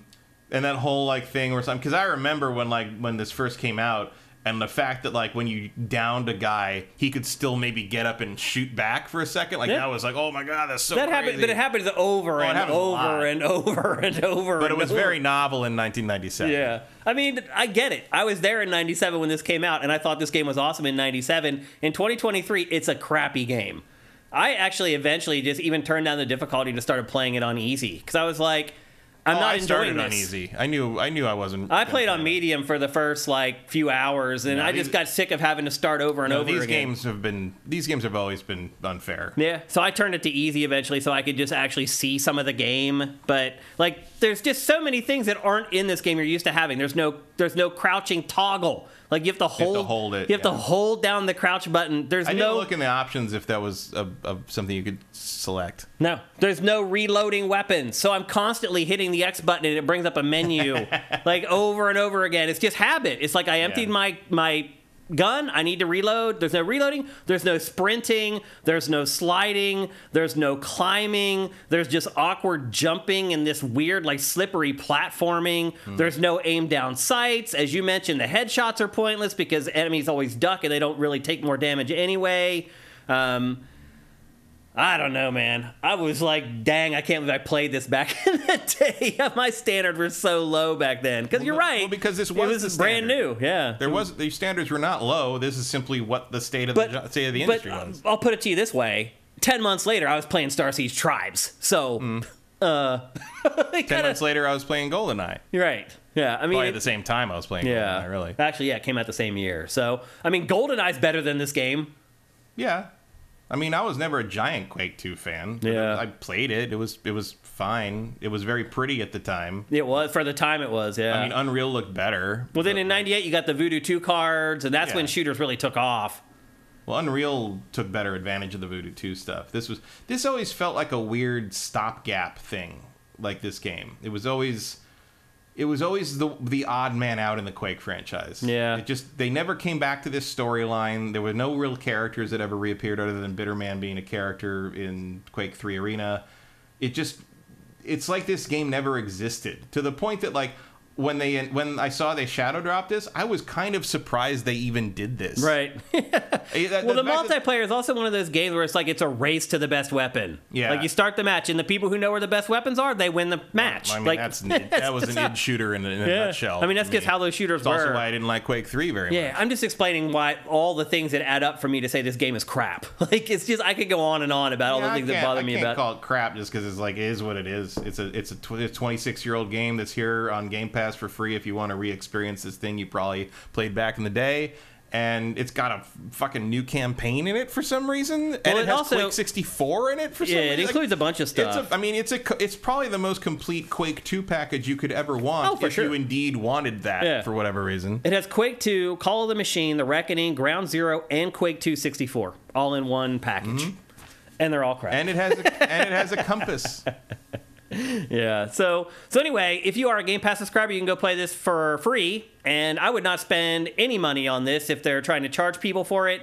And my guess is you'll download this on Game Pass, you'll play it for about 45 minutes, you'll be like, I get it, and then you'll never play it again. That's exactly what I did. I mean, so, it's a perfect Game Pass game. I guess. Something you would never pay for. I mean, some people will, I'm sure. You think people will pay? Well, someone will buy it. Someone loves. I mean, there's people who love Quake too. Vincent says it's only $10, so there you go. People that's will about buy. right. That's definitely right. I wouldn't even pay that for it, but if you're going to pay $10 is the right I'd be price. fine having paid $10 for this. Yeah. It's better that it was on. I mean, it does have all its multiplayer stuff and everything, and Yeah, it's absolutely full featured. Yeah, it's a big package. Everything you remember about Quake 2 is here. yeah. There's nothing missing. As far No, as I can and there's tell. nothing improved either after all this No, time. the compass is a big improvement. Yeah, I guess you're right. Just something in one of these old 90s like labyrinthine shooters that tells you where to go. Yeah. That should be in every single remaster of any of this shit anyone ever. Like if they're doing, Touche. because I saw Cliffy talking about on Twitter, he's like, where's the Unreal 1 remaster? It's getting to be 25 years for that. And I'm like, man, I'd get that, but that better have that fucking compass in it. Yeah. Because I never knew where the hell to go in that game, even back in the day. Yep. So anyway, there you go. That's Quake 2. Really the only big story from QuakeCon this year, but I think for Quake fans, There's maybe no it was, announcements or No, anything. not really. I mean, Like- what do they have? I mean, they talked about like Quake Champions esports and stuff like that. when but is it next year? Some anniversary or something? Or is that something? I don't know. I thought next year was the 25th or something. Maybe. I mean, And that's the 20 26 years for that. When did so Quake 3 come out? 25th of Quake 3. that sounds about right. Coming out soon, right?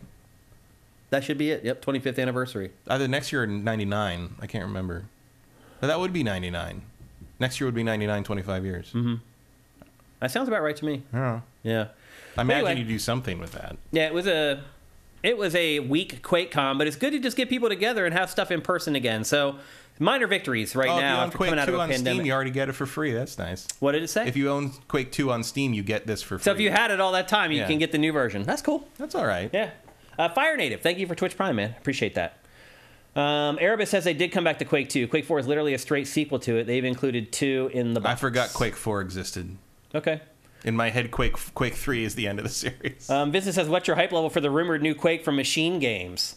I mean, this Quake 2, this game has nothing to do with my excitement for the next Quake. Like, what was Machine? if that's what you're asking, like this is just null and void. Was Like, Machine Games the Wolfenstein people? yeah. I mean, they'll probably make a good Quake. Yeah, I think they'll make a good game. Yeah, just because this old 26-year-old game I think sucks in 2023 doesn't mean I won't care about the new Quake. Like, it has no impact on my anticipation for the new Quake at all. So, and hopefully we'll get a look at that soon. Where's my Marathon collection? Yeah, I'd gonna be a rather while. have that. I think it's going to be a while though. That's going to be never. Yeah, probably. All right, well, let's move on to our last topic of today's show, and this is the game that I had lined up for last week's episode, but we didn't get to it. We ended up talking about Evo for longer than we thought. And that game is Venba. Have you played this, Matt? I don't even know what this is. It's also on Game Pass right now, but it's also available for purchase. It's available for pretty much all platforms, and it is get the B-roll going. It is a cooking game, but it's really not. There's cooking in the game, and cooking is used as a vehicle to tell the story, but it's really an adventure game. It's really a story-driven, narrative-driven game. You play as different people from the family, but they are an immigrant family from India who immigrated to Canada in the 80s. And the wife's name is Venba, and obviously she's the cook of the house, and so that's why the game is called Venba. But it's really about the entire family. So it starts out, it's just her and the husband, and then what's really awesome about this is it shed new light for me on what it was like, and probably still is like, for immigrants to come to North America. And it's in Canada, but you could just as easily swap in the U.S. for this, and I think it still applies. In the beginning, they're just a couple who left India because their parents were going to force them into marriages with people that they did not want to marry, which is one cultural angle that a lot of people may not understand about India and some of the other territories over there. Arranged marriages are a big deal. Big deal. And so they moved to Canada because they want to get away, because they love each other and they want to be together, but their families were like, you can't. These are not the people that we've chosen for you. So they moved to Canada to get away from that. But they get to Canada and they start to learn the issues of being an immigrant in a new country. He can't speak English very well, so he has a lot of experience in India that could get him a job, but he can't verbalize it very well, so he can't get jobs. So he has like a terrible job. He eventually has to take a job from another immigrant who came there with them that they hated when they got there, but he has ended up becoming successful, so he has to swallow his pride and go and work for the other Indian guy that had moved there with them who actually had become successful. And it's the beginning of the game. It's all about it's the struggle of immigrants and stranger in a strange land, basically, and getting over the language barrier, the cultural issues. They're about to move back to India and give up, and she gets pregnant. And once she gets pregnant, that changes everything, because now they have to worry about their son. And can they get their son, can they stay here to give their son a better opportunity at a better life? And they have to put up with it. Well, as it turns out, the son has no problem at all, because he's born in Canada, speaks English, has no problem with any of the cultural stuff. And in fact, once he gets to like 4 or 5 years old, his name is like Kevin. He wants people to start calling him Kevin. Mm-hmm. And so the people at school start calling him Kevin, and they go to school and they realize that he has completely assimilated into Western culture, and they are the ones who can't. And it just becomes this emotional vehicle that is propelled forward. The gas in the vehicle is the cooking. And the cooking stuff, I'll say this, is like complicated and pretty much all trial and error. So the cooking is used as a vehicle for her to connect with her family, so to speak. So when her and her husband are having marital issues and they're arguing, she solves it by cooking his favorite dish. when her son is starting to stray from their culture and become more westernized. She uses cooking and his favorite dishes from when he was a child to bring him back into the fold. But eventually, he gets into high school. He becomes a teenager where every teenager is too cool for their parents. That's just the way it is. It doesn't matter who the parents are. And they really struggle with it because he really detaches then in high school. And like goes away for his first day at college and they want to drive him there. But he's like, no, I'm going to ride with a friend instead. I don't want to ride with my parents to college. And it's just this whole coming of age story around immigrants and immigration that uses cooking, the mechanics of cooking in the game as a vehicle to call it a video game, basically. But I really found this more of just a really moving story that shed light on people that I honestly have never really had in-depth discussions with about this, what it was like for them. I have a buddy who, back in my hometown of Carlisle, PA, he was from Vietnam. His name was Phuc, and it's spelled P-H-U-K. And one of the funniest things that ever happened to me in high school was we had a substitute teacher one day, and the teacher came in, and she doesn't know how to read people's names, and she got to his name, and she paused and like looked around and goes, fuck? But anyway, he was living this in my town, and he was a good friend of mine, and I didn't even know it. But he wrote a book called Saigon, and that was all about him being raised in my little hometown and what it was like for him as an immigrant. Well, I had no clue. Like, we were all skaters, punk rockers. Like, it was just another friend to us. We didn't care where he came from or anything like that. Like, race wasn't a thing to us at all. In fact, we went around beating up Nazi skinheads. So, you know, he found the right group of people to fall into, but we were clueless. Like, we thought we were protecting him and sheltering him, but he was still going through all the stuff that this family does in this game.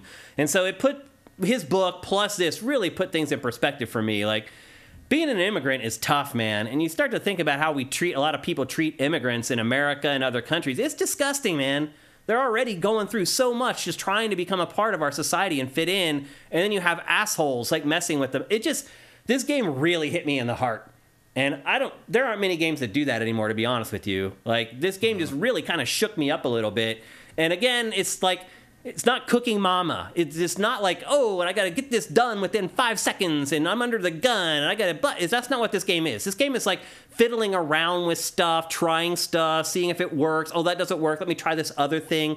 There's no pressure, because the end result of the cooking is to bring the family close together. And it does happen and work in this. And so you go through their entire lives. Like, at the end of the game, the husband and the wife are old and gray. The son is now a successful professional. I'm not going to spoil what happens whenever he becomes an adult, because that's a really important part of the story. But anyway, this game is called Venba. It is free right now on Game Pass. It took me, I think, 2.5 hours or something, 3 hours to finish it.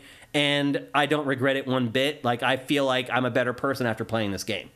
And I don't know if there's a lot of games that I can say that about. So I just wanted to, this is one of those games that I play, that I bring on to the show to talk about at the end of the show for 5 or 10 minutes just to put it on your radar. I really enjoyed it. I thought it was edifying, and I got something important out of it. And so if you're into consuming art for those purposes, I think you should give Venba a go. Now, what would I pay for it? $10-15 bucks. It's the most I would pay for it. I think it is 15 or 14 or something. It says 15 on the paper. Oh, okay. So, and that's about right. Like, it does take about 3 hours, but again, it's like, it's one of those pieces of art that will change you and how you think about things and how you think about other people. And to me, a lot of times that's really hard to even put a price on. So again, that's Venba. It's available for pretty much everything. Except for whatever reason, PlayStation 4. I don't know why they excluded PS4. It's available for everything else. Maybe PS4 comes along later on. But I highly recommend it if you're someone who enjoys playing games for more than just blowing stuff up and shooting guns, which obviously I enjoy too. Don't get me wrong. I'm not shaming anybody for enjoying that side of video games, but there is another side of them too, and there aren't enough, in my opinion, there aren't enough games like Venba. I know what I'm ordering for dinner. Yep, the power of suggestion. I also learned so much just about Indian culture, about Indian food, and their culture in general. Like, I didn't realize how little I knew about how they grew up and their customs and things like that. I've learned a little bit along the way, but I know so much more after playing this game. And there just aren't that many games that do that anymore, that teach you stuff that's important. No, so now give me an RRR game. what game? RRR. Or, You never watched it? I did watched watch it, it. yeah. Yeah, it's insane. It was completely insane. So anyway, there you go. That's Venba. I highly recommend it and check it out. Let's see. How much time do we got here? Not much time, but we do have a little. So we will do a brief Q&A, but only after we hear from our other awesome sponsor. Experience the realm of extraordinary audio with Sound Wizardry. With a decade-long journey in sound design, we animate your movies and video games with the breath of sound. Our wide-ranging services include sound design, Foley, sound mixing and mastering, audio implementation, dialogue mastering, and the crafting of unique sound effects from freshly recorded material. Our portfolio contains Baldur's Gate 3, Steven Universe, Alan Wake 2, Gwent, Cyberpunk 2077, and more. Visit soundwizardry.com and let us transmute your vision into an auditory marvel.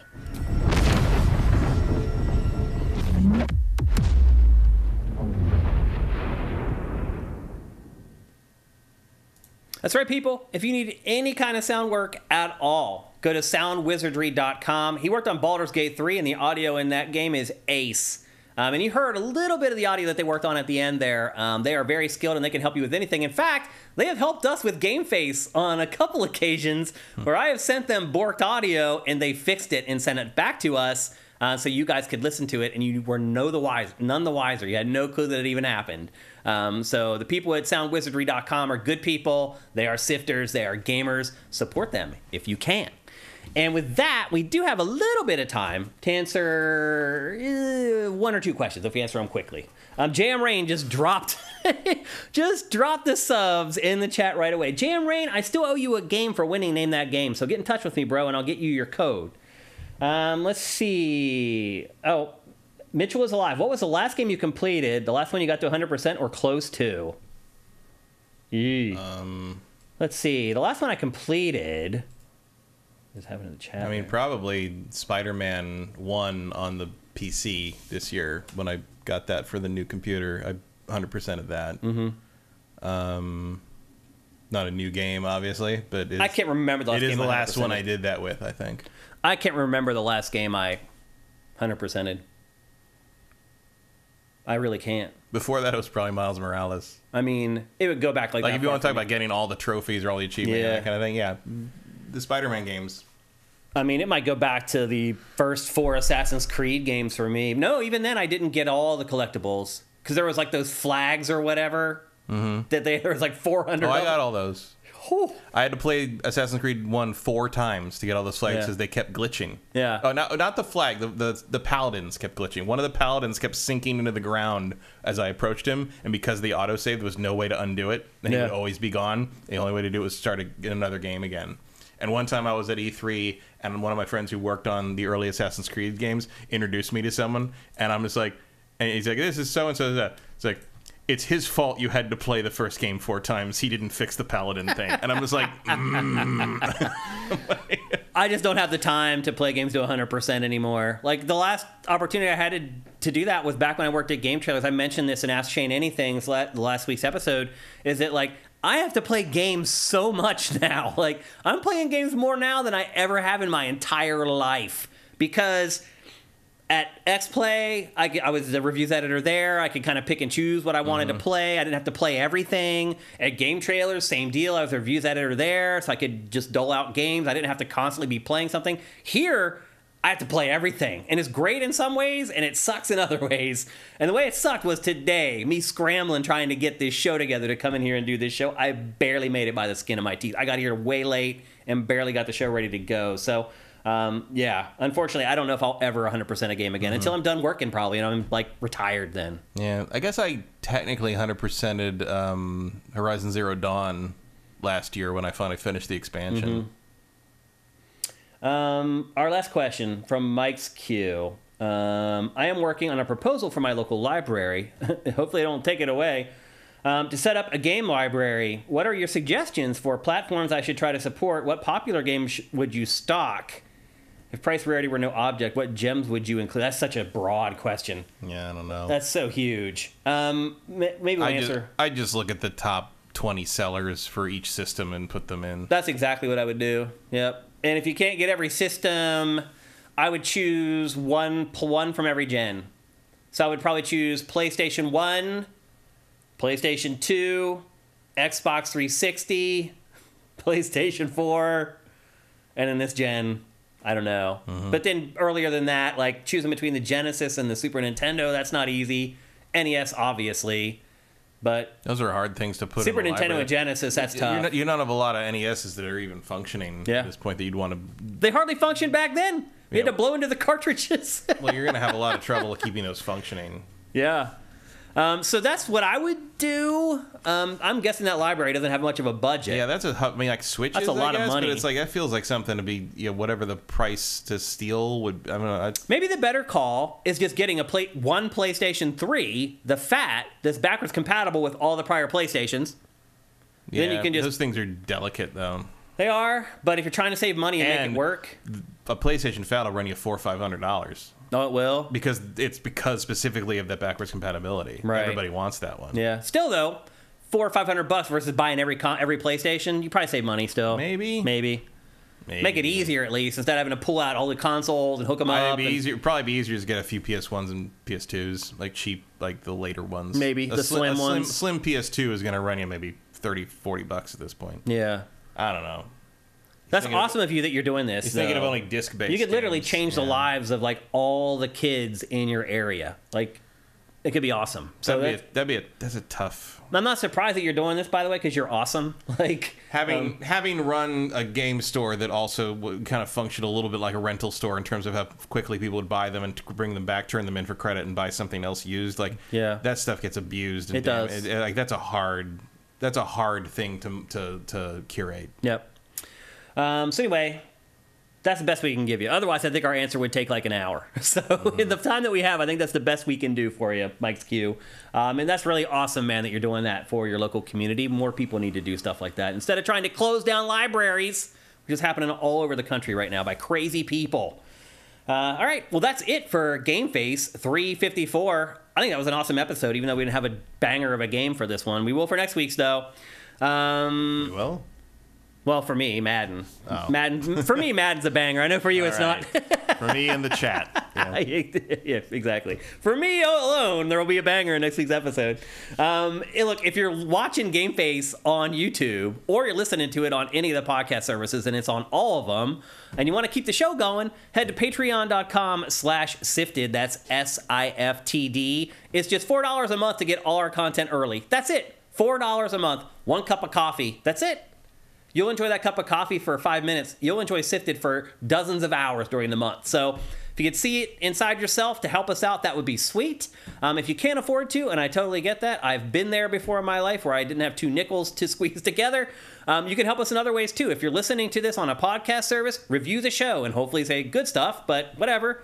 Review the show on there. That makes a big difference. It helps our show bubble up. If people search for gaming podcasts, that can make a big difference for us. Or you can help us with Twitch Prime. If you're watching on YouTube, the instructions for doing that are down below. Basically, if you're an Amazon Prime subscriber, you can give us a free $2.50 every month. Free. It doesn't cost you anything.